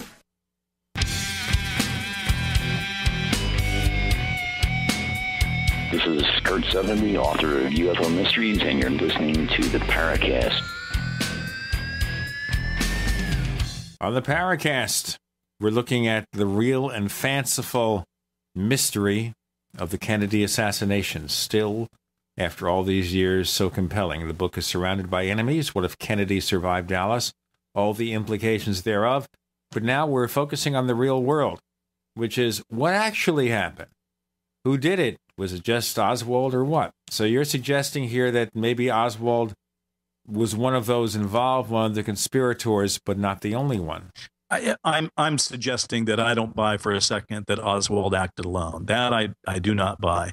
I will say that after 50 years, it is beginning to look like we'll never have that crystal clarity where we say, this guy did it. You know, we're not going to have the moment of Colonel Mustard did it in the drawing room kind of thing. We're not going to have that. But I do think that when people say in this 50th anniversary coverage, well, I guess we'll just never know. I don't buy that. I think we know that it was not Oswald acting alone. That I think we know. I think there were a lot of players in it, a lot of moving parts, and it does seem within the realm of possibility to me that the moving part that should not be ignored is the attempt to use the mob with anti-Castro Cubans to assassinate Castro. That was a rather devilish concoction that the CIA was putting together. So you had CIA, mob, anti-Castro Cubans. All right. These are three groups that we know for a fact were operating together to try to murder Castro. It's not all that much of a stretch of the imagination to think that somehow rogue elements in the CIA working with these people turned the plot around on JFK. I just don't see that as being all that unlikely. As to whether we will ever get to the place where we can say, well, there were three shooters. The first one was here, and the second one was there, and the third one was there, and they were hired by so-and-so, and they met on, November 10th and did a rehearsal. And then I don't think we're going to get that where everybody reaches consensus about what happened. We're just going to have that overall feeling that it was a dirty job, a dirty job done on the president of the United States. By the way, all this discussion we've had makes it almost sound like I'm down on JFK. I loved JFK. I respected his political ambitions, particularly his work for peace. I think the nation lost a great deal when we lost him. So I am as angry as Oliver Stone or anybody else that a conspiracy was put together to violently remove him from office. I think it's a national tragedy. And the reason it's so important on this 50th anniversary and why we're all paying attention to it and why you're doing this show and why I wrote Surrounded by Enemies is because it does matter. The fact that we have yet to acknowledge in a serious way that something really dirty and nasty happened on the streets of Dallas, Texas, on November 22nd, 1963, that's a bad thing. And to the extent that we can begin to acknowledge that, it is a better thing for our nation. So we look at the Warren Commission report, which would have whitewashed the thing anyway because people want closure and they wanted to get the thing out of the way. Then we have the congressional hearings in the late 70s where they say it was a conspiracy, and then it died. Isn't that strange? Well, did it die? Maybe it died officially.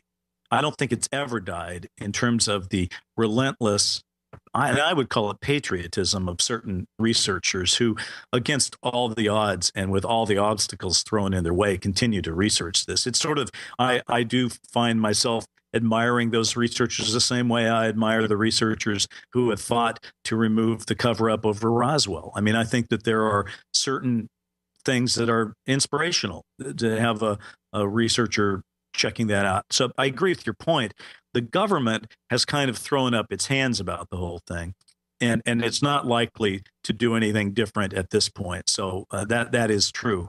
I do believe that if you look at why it's behaved the way it's behaved, there are some explanations.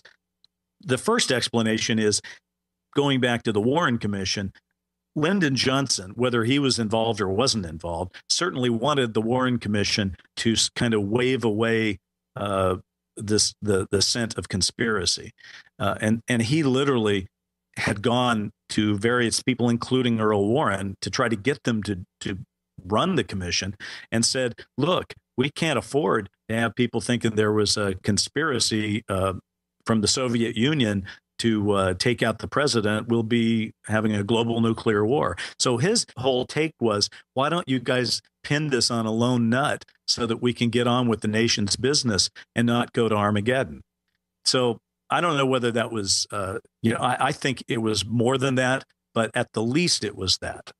And then even the House committee in the late 70s that said there were probably 2 gunmen was not clear on who those gunmen were. Over the course of time, one of their prime pieces of evidence about it, which was the dictabelt recordings from the motorcycle officer, now that evidence has been attacked. So the people who need to keep this imprecise have continued to do their job over the years, to the point that, again, the media, and I don't blame everybody in the media, but certainly those reporters that are catching the Kennedy assassination story for like the first time, and they get to go out and spend 2 or 3 days working on it. Those are the ones who, well, let me put it this way. I used to be a CNN correspondent, and there's a kind of coverage that we often did, which is what I called the some say yes, some say no, we say maybe coverage. It's the safest thing. You get one guy who says one thing, you get one guy who says another thing, and then you say, who's really ever going to know? And the position here is not to take a position, is to basically get involved in the cop-out. That's right. So where I really lay the blame on this is, where is the national news organization with stature and respectability, if you will? Where is that organization that really takes issues like the Kennedy assassination on, really dig deep into it for a sustained period, put some money into it, put some resources into it, and take a position? Where's that? That's what's been missing over the years. It's the same thing that's been missing on Roswell. Again, whenever anyone covers Roswell, all they say is, well, those goofy UFO buffs, and now it's the same thing with Kennedy. It's like, well, those conspiracy buffs. And all I got to say is, you're not a buff if you're looking into a honest-to-God conspiracy to assassinate the president or to cover up the truth of extraterrestrial life. That doesn't make you a buff. And in fact, the guy who first said that was George Carlin. There's a great rant of his on YouTube where he goes, why do you call these people buffs? And I agree with that. The media has been very complicit in marginalizing people that are trying to do good work on difficult subjects. All right, but the big question is here, will we ever get an answer with regard to the Kennedy assassination? I mean, if we have the within answer. The government know what happened, how long do they keep it from us? They will forever.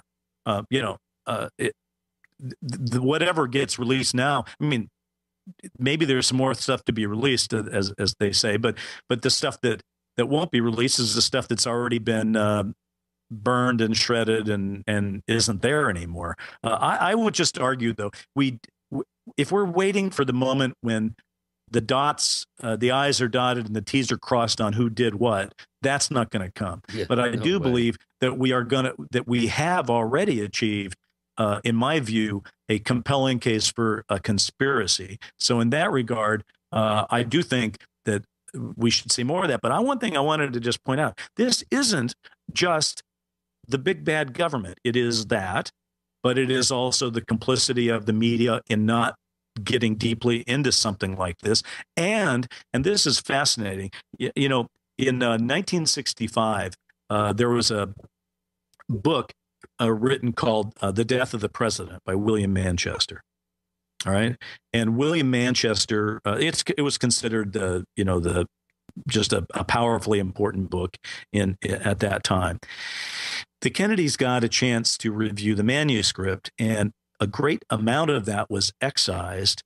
And of what was excised, by agreement between Manchester and the Kennedys, it will not be released until 2067. Now, that has nothing to do with the government. That is an agreement between Manchester and the Kennedys. Now, what I think that material that was excised largely is about the behavior of Lyndon Johnson, et cetera, immediately before, during, and after the assassination. And the Kennedys excised a lot of it. You can ask yourself questions about why they did that, but they did. I'll tell you what we are going to do right now. I'll tell you what we are going to do. Yeah. Not excise the following. We have Bryce Zabel joining Gene and Chris. You're in the Paracast.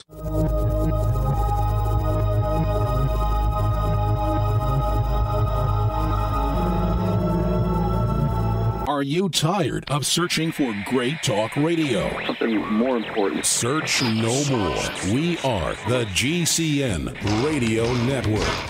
Hi, this is Ted Anderson. If you'd like to listen to GCN programs on the go, I have great news. GCN has created a Droid and iPhone application, and it's free. Just as easy as going to GCNlive.com, click on the banner, and download. Before you know it, you'll be listening to your favorite hard-hitting GCN shows, live or on demand, right on your Droid or iPhone, 24/7 and on the go. So download the Droid and iPhone app free by clicking on the banner at GCNlive.com. Thanks again for listening to GCNlive.com. Again, that's GCNlive.com. We the people grow cotton, weave fabric, engrave ink, embed strips and fibers to protect from counterfeit, then carting to a private bank, having it lent back at interest, forcing taxes to service debt. This capitalism, or was Jefferson correct when stating a central bank issuing the public currency is a greater menace to the liberties of the people than a standing army? Ted Anderson, I'm placing a free silver dollar in a book that explains our monetary system. Call for your copy, 800-686-2237. It's time to understand the system. Call 800-686-2237. That's 800-686-2237.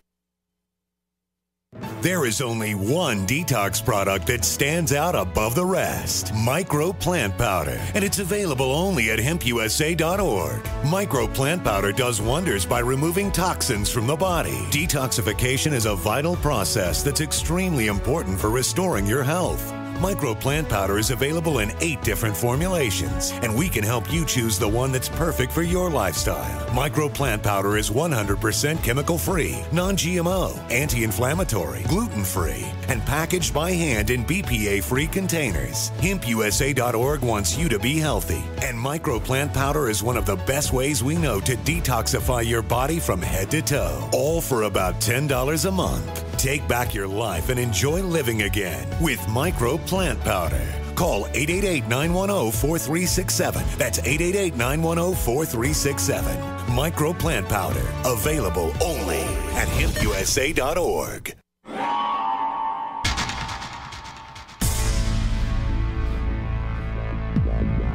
Welcome back to the Paracast, the gold standard of paranormal radio. And now, here's Gene Steinberg.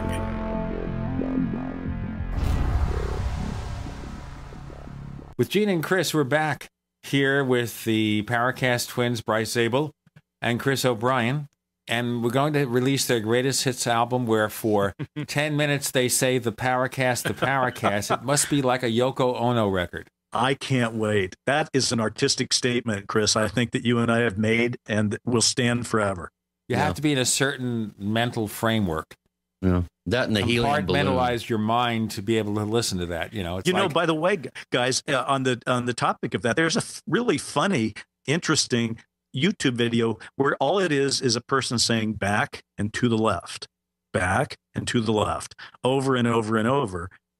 Because that's the phrase from Oliver Stone's JFK, where Kevin Costner is talking about the Zapruder hit, where you see the Kennedy hit. And so, yeah, Chris, we'll just have to do our version of the Paracast. I was thinking here of the old Mothers of Invention song where for I don't know how many minutes they keep saying cream cheese, cream cheese, cream cheese. It's our mantra. That's what. And by the way, speaking of music, I just wanted to point out this book is not all just downbeat. There's some pretty fun stuff. The Beatles are in. Yeah, this you would think. Yeah, the Beatles meet JFK the Beatles in this kind book. of one theory that has been bandied about for years, pertaining to the Beatles' just incredibly tumultuous and instantaneous popularity in this country, was as a direct result of the assassination of a young, vibrant president. And it would be interesting to kind of what if and think, if he had survived, would the Beatles have had as much of an impact? I think they would have, because I think that was a cultural thing that was primed and teed up and ready to go. But it was certainly a relief for the nation. But in Surrounded by Enemies, the Kennedy literally goes to the Ed Sullivan Show to meet the Beatles for reasons that are political, and I'll let your listeners and my readers enjoy that. But one thing that the book does that I think is so much fun is I commissioned a graphic artist, and we created 5 authentic looking news magazine covers from this alternative history. And one of them shows JFK with the Beatles on the Ed Sullivan Show and talks about that wacky 1964 election starting. It's really a great piece of art in its own right. Linda Carr is the graphic artist, and they're all really fun. So I hope people will enjoy that in the book as well. They're easiest to see in the ebook because they just are, brilliant color renditions. Yeah, we do have a number of questions from our listeners at forum.theparacast.com. This first one, I think a lot of our listeners would like to know. This is from Technomage T, and he asks, do you cover any UFO-related issues in your book? Let me just say this about that. I had a decision to make, and since I've made such a profound connection between Kennedy and UFOs in Dark Skies, 22 hours worth of programming talking about it, And I've written a book, AD After Disclosure, that mentions it. I really felt that I needed to have a separate take in this book. And so the answer is no. It's not that it couldn't have gone on in this alternative history. I just don't talk about it in this alternate history. In the same way that if it really did happen in our timeline, let's face it, JFK certainly wasn't going to be talking to too many people about it. And so it doesn't come up in this book. I hope people will understand that what I was trying to do is reach a different kind of audience with a different kind of material here. Although I do think we could probably fill at least part of a show talking about JFK and UFOs and the possibility. So I'm sorry to disappoint if that's a disappointment, but then I would recommend please watch Dark Skies again. Okay, I have another couple of questions from Technomage T. He wants to know do you also spend time talking about how Kennedy surviving Dallas would have affected world events? He gives the example, it's possible Khrushchev would have still been in power, which after 50 years, I doubt they're techno. But how much of the effect on world events do you really dwell on? Absolutely. Technomage T, that sounds like quite a name. Yes, and on the subject of Khrushchev, I don't think this wouldn't call a spoiler. I think that when the arc of history is interrupted, so Kennedy survives in Surrounded by Enemies, that triggers the survival of Khrushchev through the in our timeline, Brezhnev replaced him. That doesn't happen in that timeline. I'm not saying he's in charge. He's not in charge now, but he certainly could have survived through 64 and 65 and maybe even a few years longer than that. It is a part of the book. Kennedy does go to the Soviet Union in my book. as he intended to do. And they even talk about the moon. So there are things in it that are changed by the history. Okay, here's another question. I'm going to put a little addendum to the end of it. Which sources did you use in your research? He gives the example of Jim Marrs and James Douglas. And I would add, if someone is interested in the Kennedy assassination, who's at the top of your list to recommend in terms of their work? That's a good question. Who are my sources? Well, I'm sitting here in an office right now surrounded by about 75 Kennedy books.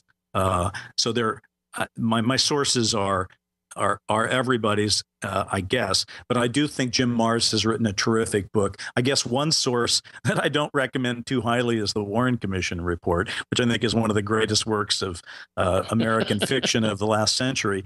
But I do agree that was a great. The James Douglas book, JFK and the Unspeakable, is very good. Books I don't particularly think do a very good job are like Vincent Bugliosi's Reclaiming History. I don't think he did a really good job with that.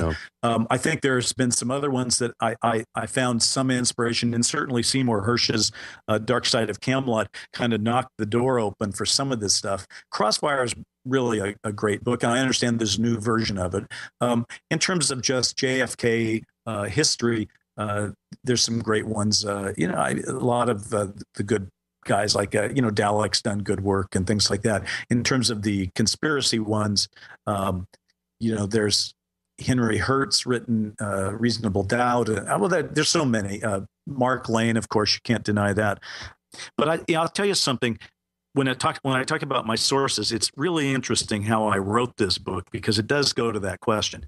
While I was writing every day, I would spend part of my day writing, and the rest of the day, when I'd go for like 2-hour walks. I would listen to Kennedy books on my headphones while I was walking. I would come home and read from 3 or 4 different books for like 30 minutes at a time.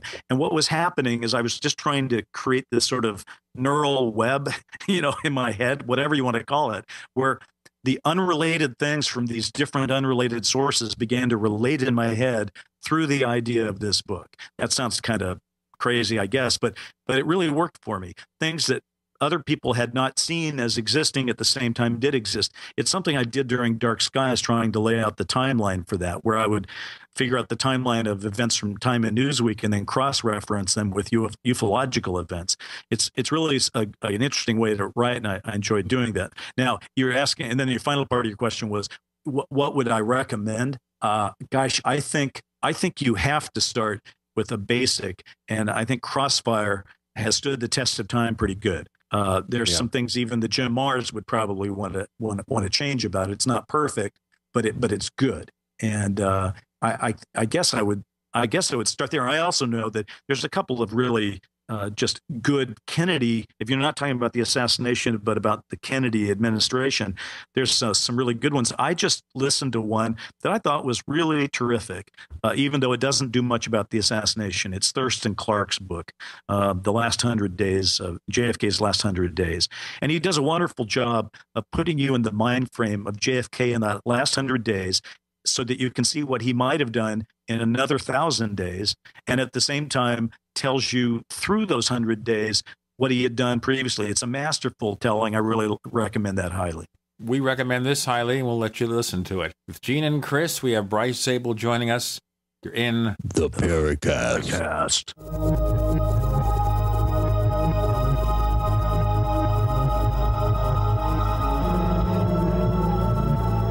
Neighbors, are you tired of dealing with a slow web hosting provider? Well, check out A2 Hosting and their screaming fast Swift server platform. They even have SSDs that load pages 300% faster than the competition. Ready to give your site a speed boost? Well, tell you what, neighbors, head on over to a2hosting.com. That's A2, that's number 2, a2hosting.com. Check out their Prime hosting account. And get this, neighbors, they're even giving you an exclusive 25% off discount for all our listeners. 25%. And remember, their Guru Crew support team is standing by 24/7, 365 days a year to answer any of your questions.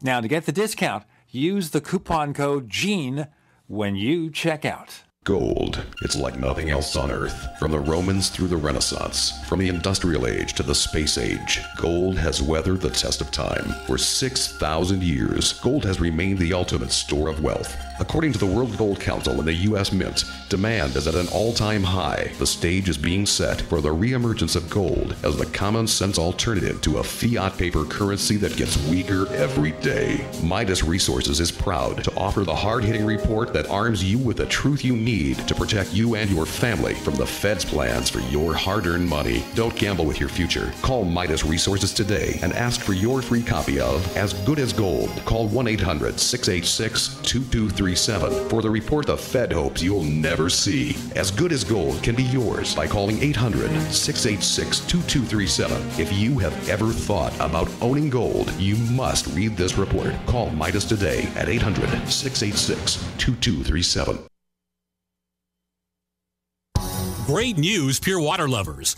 BigBerkeyWaterFilters.com has a special discount offer for all GCN listeners. You can't do better than a Big Berkey for economy. For only 1.7 cents a gallon, a single set of filters can last for 5 to 10 years. There's none better than a Big Berkey for emergency preparedness as a backup water source. And you just can't beat a Big Berkey to remove dangerous chlorine, all types of fluoride, pathogenic bacteria, cysts, parasites, and unhealthy byproducts from municipal water. Berkey water filter systems are even powerful enough to purify stagnant pond water. For the gold standard in water filters, get a Big Berkey at BigBerkeyWaterFilters.com. And all GCN listeners get 5% off all ceramic filter systems. For details, call 1-877-99-BERKEY. That's 877-99-BERKEY. Big Berkey Water Filters, for the love of clean water.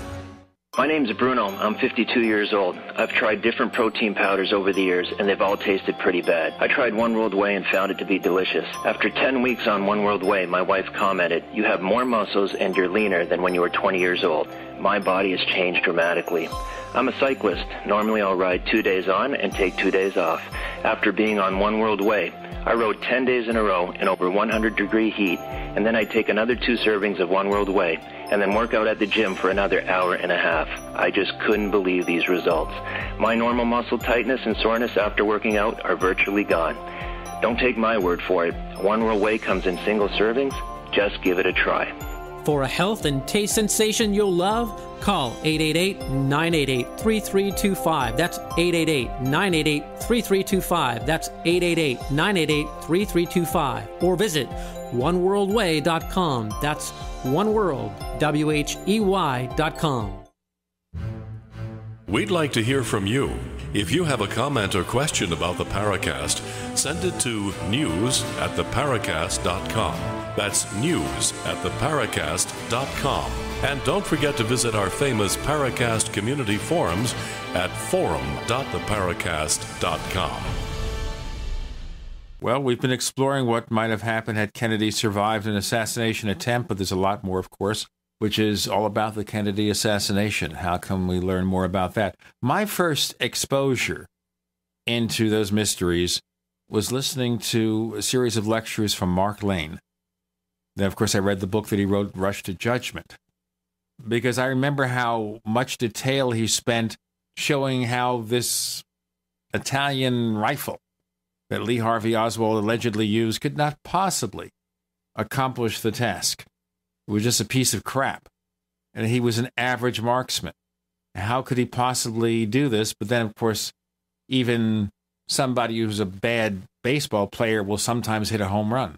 It's interesting that you say that, Gene, because in addition to everything you just said about that rifle and Mark Lane, the first Dallas policeman on the scene identified that rifle not as a Mannlicher Carcano Italian piece of crap rifle, but as a German Mauser rifle, right, which was considerably a better rifle. And they basically identified as that, stuck with that for, I think, a day or so before they were told, or before then it was announced, oh, no, that was a mistake. It was the Mannlicher Carcano that Lee Harvey Oswald had. So there's just so much detail out there. Mark Lane, you're right, did a great job of that. I think, again, it's almost interesting. If you were to take all of Mark Lane's books and then give them to someone who is just a terrific writer and say, turn them all into one book and weave it into a great story, I would like to read that book. Like sometimes Mark Lane goes a little off topic and kind of has his own personal story interwoven into it. He's done such incredible research just to see that laid out. I guess that's why I'm fond of Crossfire, because it is Jim Marrs trying to get out of the way and tell the story of what other researchers have thought. Now, just to be brief about it, from what I'm determining here, Mark Lane is still around. Yes, he is. In fact, I've just finished reading his latest book, which is called Last Word, The Indictment of the CIA and the Murder of JFK, which is a good book. But again, it's kind of Mark Lane telling his story of fighting the CIA.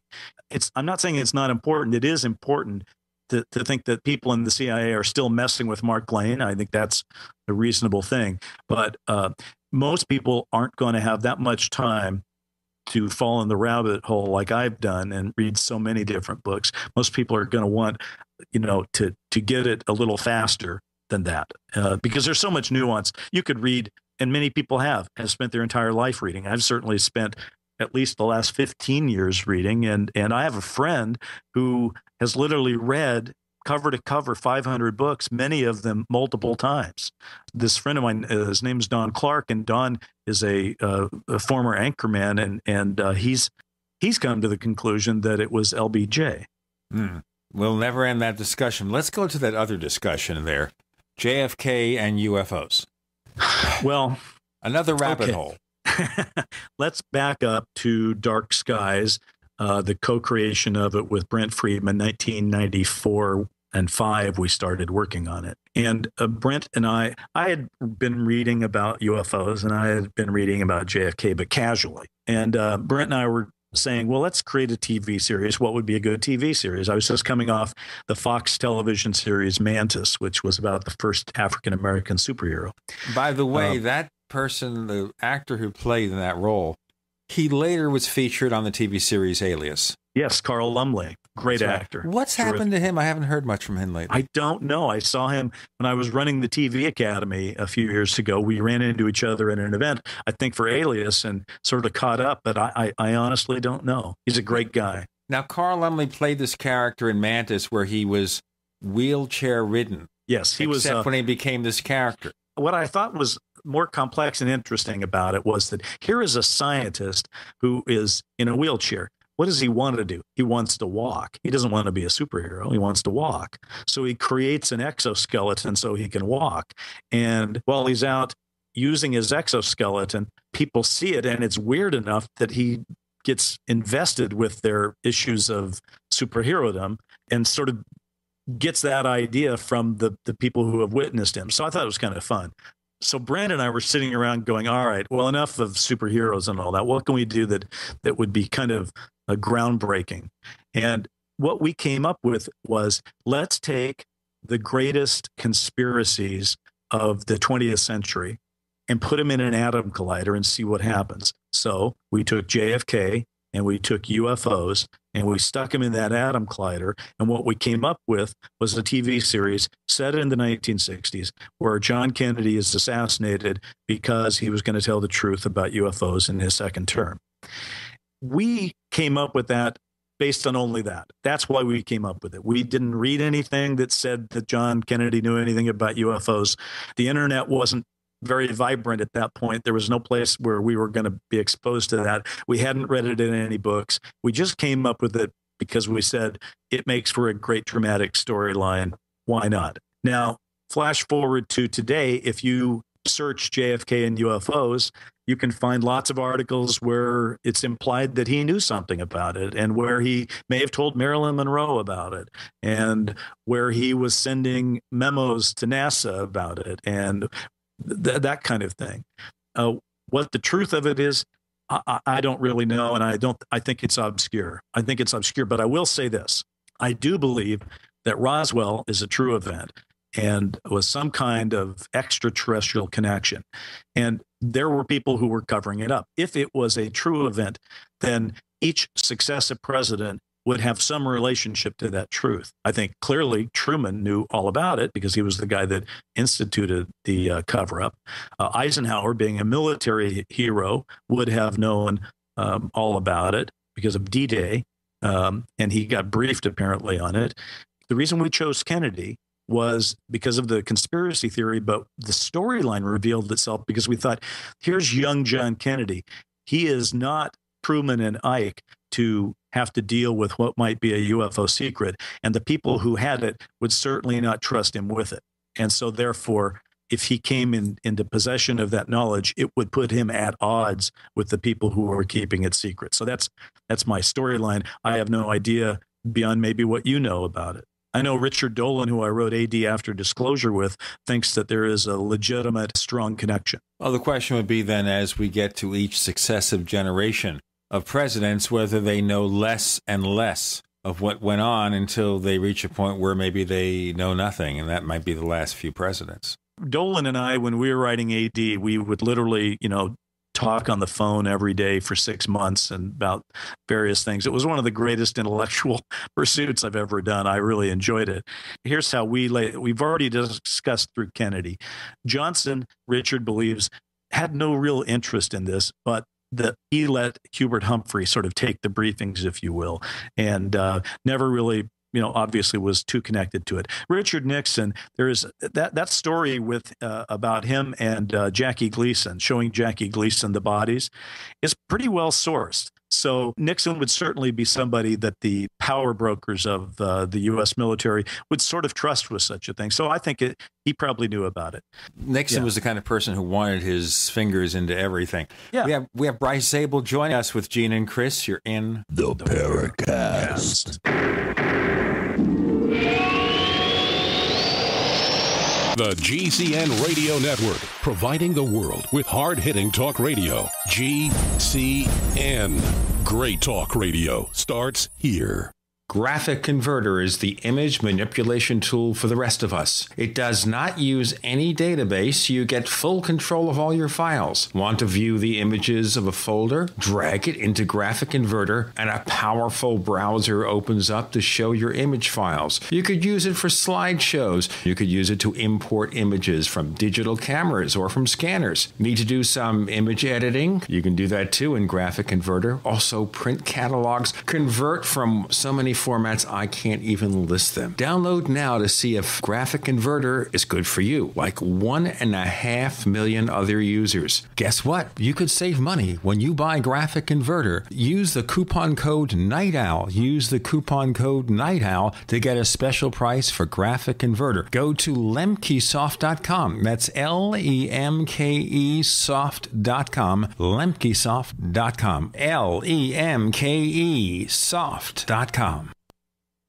We all know that Berkey Water Purification Systems are the most trusted name in water filtration. As an authorized Berkey dealer for over 6 years and serving thousands of satisfied customers, the Berkey Guy offers amazing specials for Berkey Water Filtration Systems. The Berkey Light Systems include a set of self-sterilizing and recleanable black purification elements that purify water by removing chlorine, pathogenic bacteria, cysts, and parasites to non-detectable levels and remove harmful chemicals such as herbicides and pesticides. Order the Berkey Light System today, complete with 2 black Berkey elements for only $231, and the Berkey Guy will ship your order free of charge. With the purchase of a Berkey Light, the Berkey Guy is also offering a set of fluoride and arsenic filters for only $39.99. That's over 30% off the retail price. Call the Berkey Guy at 1-877-886-3653. That's 1-877-886-3653. Or order online at goberkey.com. That's goberkey.com today. Do you owe the IRS money that you can't pay?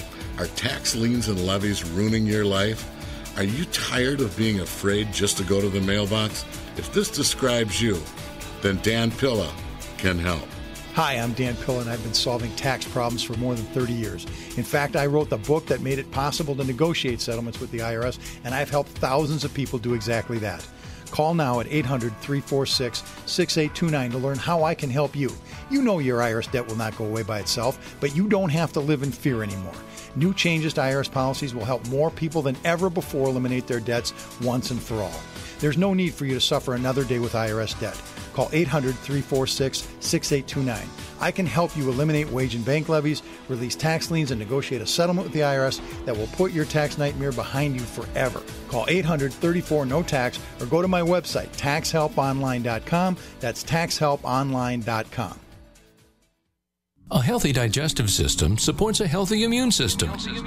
And a healthy immune system protects you against infections and disease. Pro EM1 Daily Probiotic Cleanse, available at Teraganix.com, is the key to digestive health. Pro EM1 is a powerful liquid probiotic and is gentle enough to use every day. Pro EM1 contains 3 groups of beneficial microbes and enzymes to cleanse and remove toxins, supports weight loss, improves absorption of food nutrients, and aids in controlling yeast and other infections. Pro EM1 is dairy, wheat, and soy-free, is non-GMO, has all natural certified organic ingredients, has no preservatives, and is never freeze-dried. Pro EM1 is the key to your digestive health. Order Pro EM1 Daily Probiotic Cleanse at Teraganix.com, spelled Teraganix.com. Teraganix.com, or call toll-free 866-369-3678. That's 866-369-3678. Pro EM1, the raw probiotic.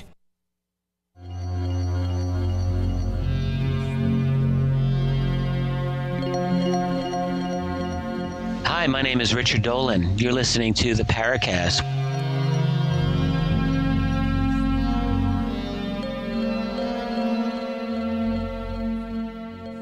On the Paracast with Gene and Chris, we're talking to Bryce Zabel. We started out with a discussion about his book, which I'm looking at right now in the iBooks version on a Mac, running Maverick, surrounded by enemies. And I know the answers to all the things that you can't find out unless you read the book. I know the secret. You do. By the way, did you enjoy seeing those magazine covers? I think that the artwork is done very well. There's not a lot of artwork in the book, but if you kind of scroll through it. Well, there's those 5 magazine covers. And then there's one here called Top Story, The Secret Life of the President. Yeah. From June 1965. So I can imagine those things being written. Chris, you have some more questions for us. We've got a bunch. I don't think we're going to be able to get to them all, but I like this one. Being that you're with your experience in Hollywood, could you see this? Is there a chance that this could be made into a movie? And Technomage T wants to know, if so, who would you pick to play JFK, RFK, and LBJ? Obviously, I think Randy Quaid has already done a fairly good job playing LBJ, so he would be my pick. But who would play the Kennedy brothers? Well, let's answer the first question. What's the chance of it being made into a movie?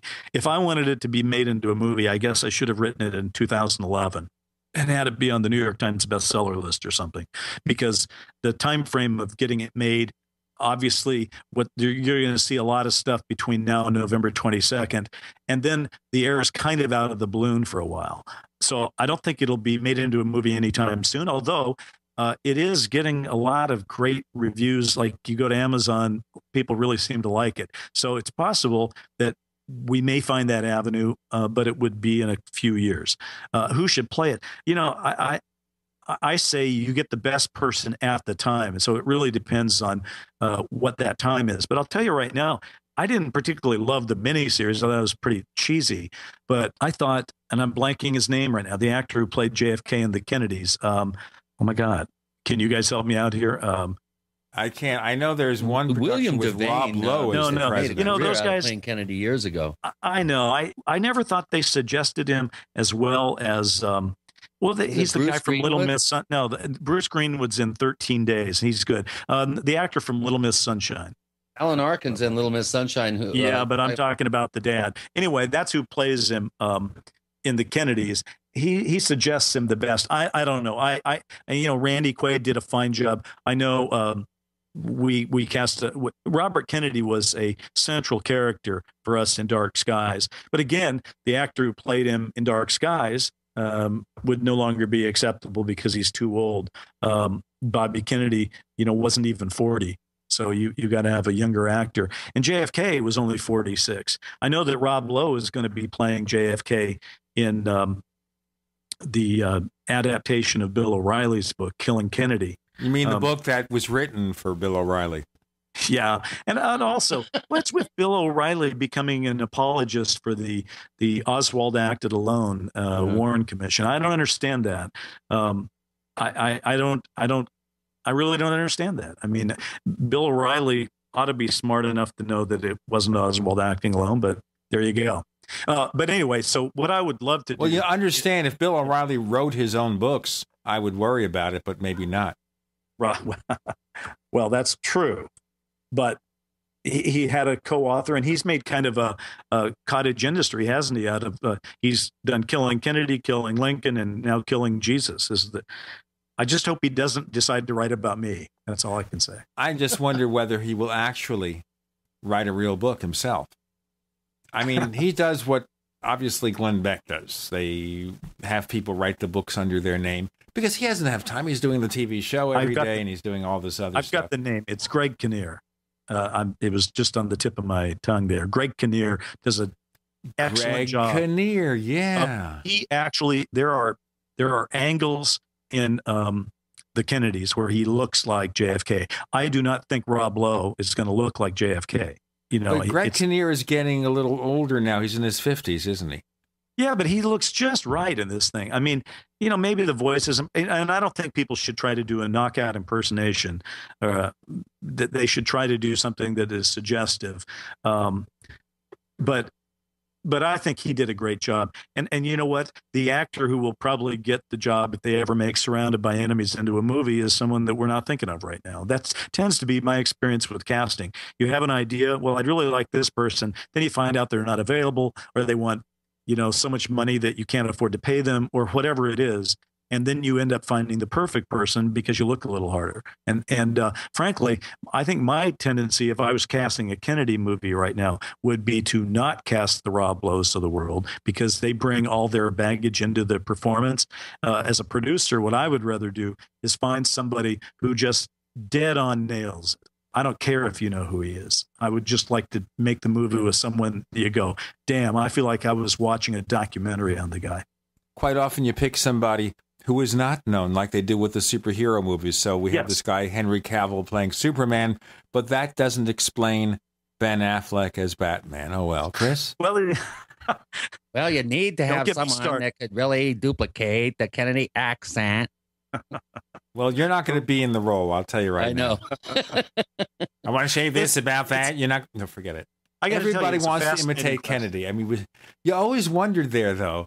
This guy is so bright. Why did he keep the accent? He could have lost that accent if he wanted. I think JFK was he was the first television president. He was very well aware of how he presented himself. Why would he lose an accent? That's him. I mean, he really nailed his own performance. He and he did it in an interesting way. I think that on one level, JFK was perfect at being himself. He was comfortable in his own skin, and he was perfect at being himself. So he had that. And at the same time, he also understood that he was in a role. And he also played that role perfectly. Well, that's true with anybody, really, who gets a high position in politics. There's a lot of theater there. A lot of theater, but when you merge authenticity into the theater, as JFK so seamlessly did, you get something that's magic. I have a quote I made up for Sammy Davis Jr. in Surrounded by Enemies, and he's talking about JFK, and he goes, "That's magic times magic, man." And I think that's what JFK was. Okay. There you go. Chris, some more questions. Yes, we do. Here's one from Wade Ridsdale, formerly known as Spooky Mulder. He's one of our 2000 Post club members. Maybe it's an urban legend, but wasn't one of the things that tied Reagan, Kennedy, and Lincoln together was their distaste for the Federal Reserve and an inkling to change the system? And would CIA be working on their behalf? First of all, Wade, Lincoln was quite a bit before 1913 when I think the Federal Reserve was at. When was the Federal Reserve actually put together? Anybody know off the top of their head? I think it was after Lincoln. Yeah, I would think. So he's saying the timing might not be right, but he seems to remember that Reagan did not want George Herbert Walker, as he puts it, the New World Order Bush, as a running mate. But the Hinckley family, who had ties to the Bush family and the CIA, saw to it that Bush was there to push his agenda. He says, "Sorry, I rambled a bit," but he just got to thinking that while the CIA may have been the triggermen in the hits, was that order coming from higher up? In other words, I think he's talking about the Federal Reserve families and the banking cabal and that particular slant on the conspiracy. I guess that's one of the more obscure conspiracy angles on the JFK assassination. Although anything is possible. Certainly JFK was involved in that, and certainly that would have upset people. I tend to think that probably wasn't the reason for the hit. I just feel like there were too many other people involved in that hit who seemed to have knowledge of how to do it that made me feel more like CIA involvement. And certainly it's not just my opinion about what a CIA hit looks like. It's more like some of the personalities of the time seem to be teed up and ready to go. Certainly that's what Mark Lane thinks. All right. There's one more segment left. With Gene and Chris, we're talking to Bryce Zabel. You're in the Paracast.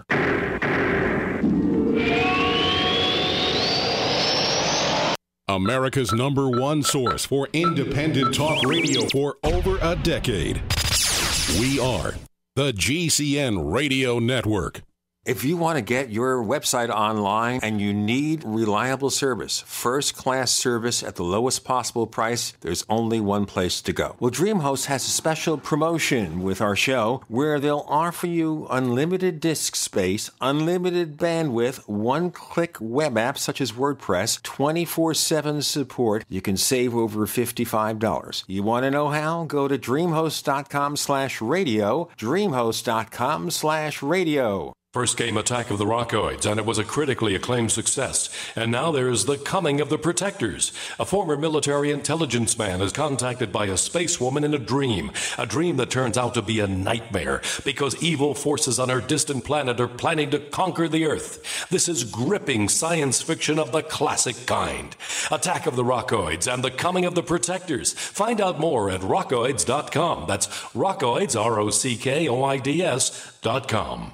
Wouldn't it be nice to have one product that replaces more than 10, saving you space, time, and money? HempUSA.org has a complete full-spectrum vitamin mineral detox formulation called Micro Plant Powder Gold. Micro Plant Powder Gold contains 101 vitamins, minerals, probiotics, and iodine. Has a 100-year shelf life and is a perfect addition to any storage shelter. Make Micro Plant Powder Gold your choice. Call 888-910-4367 or visit HempUSA.org today. That's the sound of a .44 Magnum and Trauma Max, a high-tech hybrid Kevlar bulletproof vest from InfidelBodyArmor.com. Will stop it and most pistol rounds. Trauma Max is a major breakthrough in pistol-rated body armor, and prices start at just $170 per insert. More protection, more stopping power, more mobility, and it weighs less than 5 pounds. Get details at InfidelBodyArmor.com. That's INFIDEL-BodyArmor.com. To thank you for being a loyal listener, we have a limited time freebie offer for you. Claim your free heirloom tomato seeds, just pay shipping, right now at 123freeseeds.com. These aren't ordinary seeds. These are heirloom, non-genetically modified super seeds that are open pollinated and can be grown, harvested, and replanted endlessly. These survival seeds are actually more valuable than gold in a crisis. Go to 123freeseeds.com and you can get an airtight storage packet of 150 super seeds free while supplies last to say thank you for being a loyal listener. First come, first served. Just cover shipping. Go to 123freeseeds.com now to see if your free heirloom seeds are still available. That's 123freeseeds.com. Ouch! My back is out again. Hi, Dr. Ortman with Wellspring Spinal Care. If you're experiencing neck, mid, or lower back pain, this information is for you. One of the complaints that I hear is patients receive their typical adjustment, only having to repeat them as the pain returns. Putting the bones back in place is only half of the battle. At Wellspring Spinal Care, we have the entire solution. We use the NUCA approach, utilizing three-dimensional x-rays and gentle touch technology to deliver specific correction. We then design Design a custom nutritional supplement program which provides essential nutrients targeting the areas of concern. With a NUCA approach and proper nutrition, you'll be on your way to a faster and more permanent recovery. To get you on the road to wellness, visit drortman.com. That's drortman.com. Or call us today, 952-303-9124. That's 952-303-9124. Wellspring Spinal Care, chiropractic done right.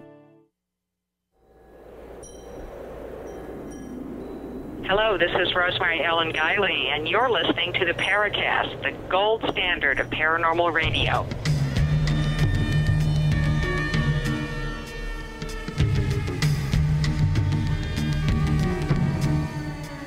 We have the Paracast Echo there. The Echo brothers, Chris O'Brien and Bryce Zabel. They're starting a brand new vocal group, and we'll ban them from the airwaves. We have a new CD coming out next week that I really want to talk about. It's very good. I think you'll like it. By the way, can I just put a plug in here? Just because I know people are going to realize that they'd like to know more about it. There's two places. It's surroundedbyenemies.com, but there's another one that's got all kinds of great stuff to look at. You can even look at these magazine covers ahead of time if you want. So this is something that we usually only give to people who are reviewing it, but I feel feeling generous with the listeners here. It's called whatifkennedylived.com. Whatifkennedylived.com. You can see all the stuff we've talked about. All right. Chris, any more questions? Yeah, this is Jeff Davis. I'm not sure what to make of this. I don't think it's much of a question, but he claims JFK did survive. Everyone knows that Ozzie Davis is actually JFK, post the skin color change operation, of course. But the only problem is that Ozzie died a few years ago, so I'm very sorry to ruin the show, but JFK is dead now. I don't buy any of that. I'm sorry. I mean, that's just. I mean, it's. I don't. Well, how about the Bill Hicks is actually Alex Jones? That's none of that's. I got to tell you, even if JFK had lived, his health was so precarious. I don't think he would have.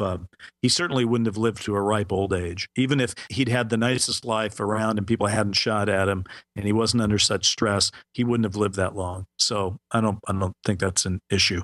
Yeah.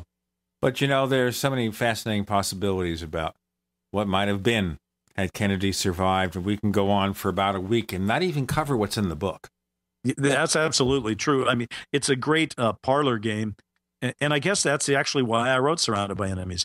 It's been a parlor game. There's been people that have done versions of it before, but I felt like for the 50th anniversary, it was time to really treat that what if with the respect it deserves, to really break it down into the building blocks and pieces and ask for real what might have happened had he survived at Dallas. And that's been my goal all along. And I hope, I hope that the people who are listening will give it a read.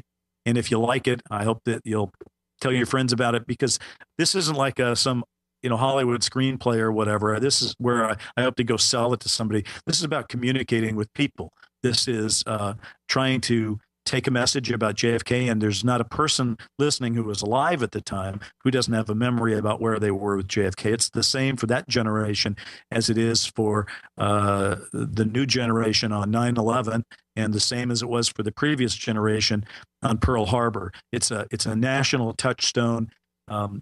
Enough time has passed that it's all right to treat it dramatically. That's been happening for a while now.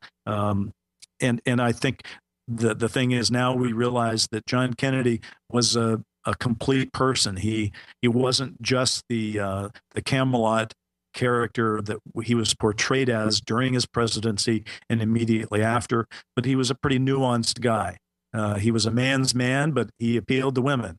He just had it all. He had looks, he had power, he had money, he had authenticity, and he had secrets. And I think the secrets are where the drama lies. But will we ever learn the truth? I'm going to say not 100% of the truth. Yeah. I don't think there's this. If the essence of that question is there some memo that's a smoking gun that's going to be brought out? I don't think so. I think it would have long since been destroyed if it existed. I doubt that it ever existed. That's not how you assassinate a president.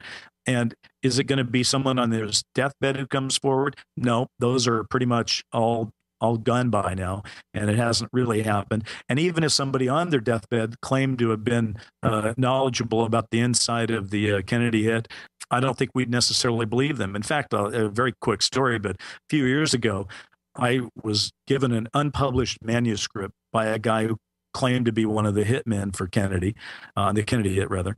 And we met with the guy and we read his manuscript, very detailed, etc. Lots of facts that were corroborated, etc. Do I think he was one of the assassins? No, I don't. I ultimately said he's just a guy who had a really important job, probably worked for people in the CIA or was in the CIA, but he, in his old age, has brought all these threads together with his own knowledge and is trying to pass it off in some kind of bid for immortality or for financial gain if I would turn it into a movie. And I ultimately just said it's not the real thing. I also wondered about the reaction of the public if it was revealed that LBJ possibly killed JFK, if it was revealed, for example, at the CIA. How could they even reveal these things without causing all sorts of strange after effects? You're right. They can't really, but yeah, it's interesting. I've written 2 books. The first one, AD After Disclosure, was about what happens to the world after we acknowledge that UFOs are real. And the second one, Surrounded by Enemies, about what if Kennedy survived Dallas. I look at these very different. If we suddenly found out the truth about JFK, that it was Lyndon Johnson who ordered the hit with the CIA, we would still go, well, LBJ's long dead. Sounds like the guy wasn't such a great guy. The CIA, well, we never trusted them anyway. Whatever. I think it would be accepted into the body politic without a tremendous amount of effort.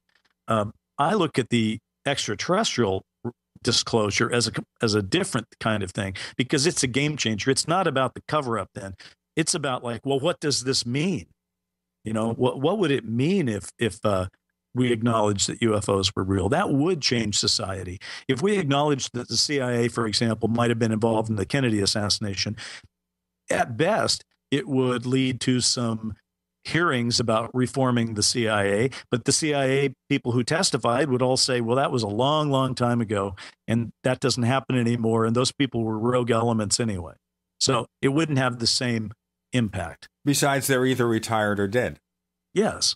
So it's like I think it's valuable information. I do believe that we as a society deserve to know exactly what happened with JFK. I wish that we could have known. We should definitely have known, but we don't.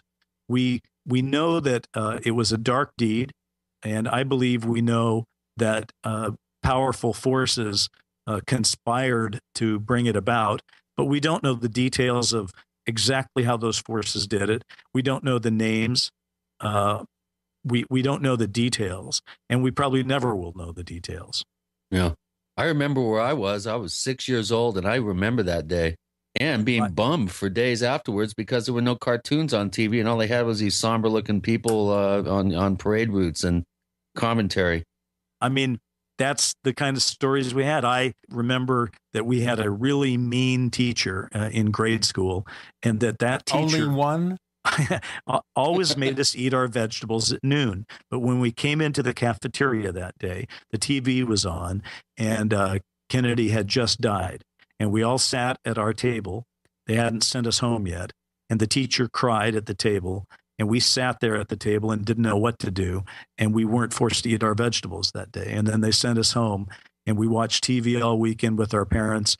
And I watched my parents, who I had never seen cry before, I watched them cry. Yeah, it was a sad day. Yeah. I remember riding my bicycle home, and I wasn't watching TV. I didn't know anything about what was going on. And my dad comes home from work, and he says, turn on the TV. Did you know the president was shot? Let's just leave it there.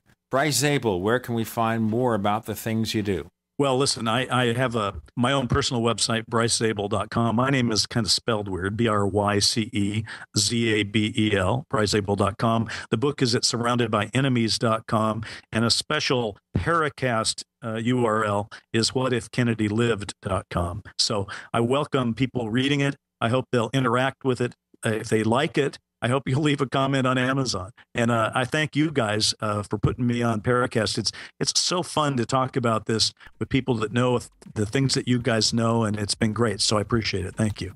Yeah, thank you. You're very welcome, Bryce. You can find Chris and all his stuff at OurStrangePlanet.com, OurStrangePlanet.com, and in the very near future, his new book, Stalking the Herd from Adventures Unlimited Press, will appear. You can find us on Twitter, where we are known as The Paracast. We are The Paracast on Twitter, because what else could we be? Or go to theparacast.com to check out more. Bryce Zabel, thanks for joining us on The Paracast. Catch you guys later. Thanks again, everybody. Bye-bye.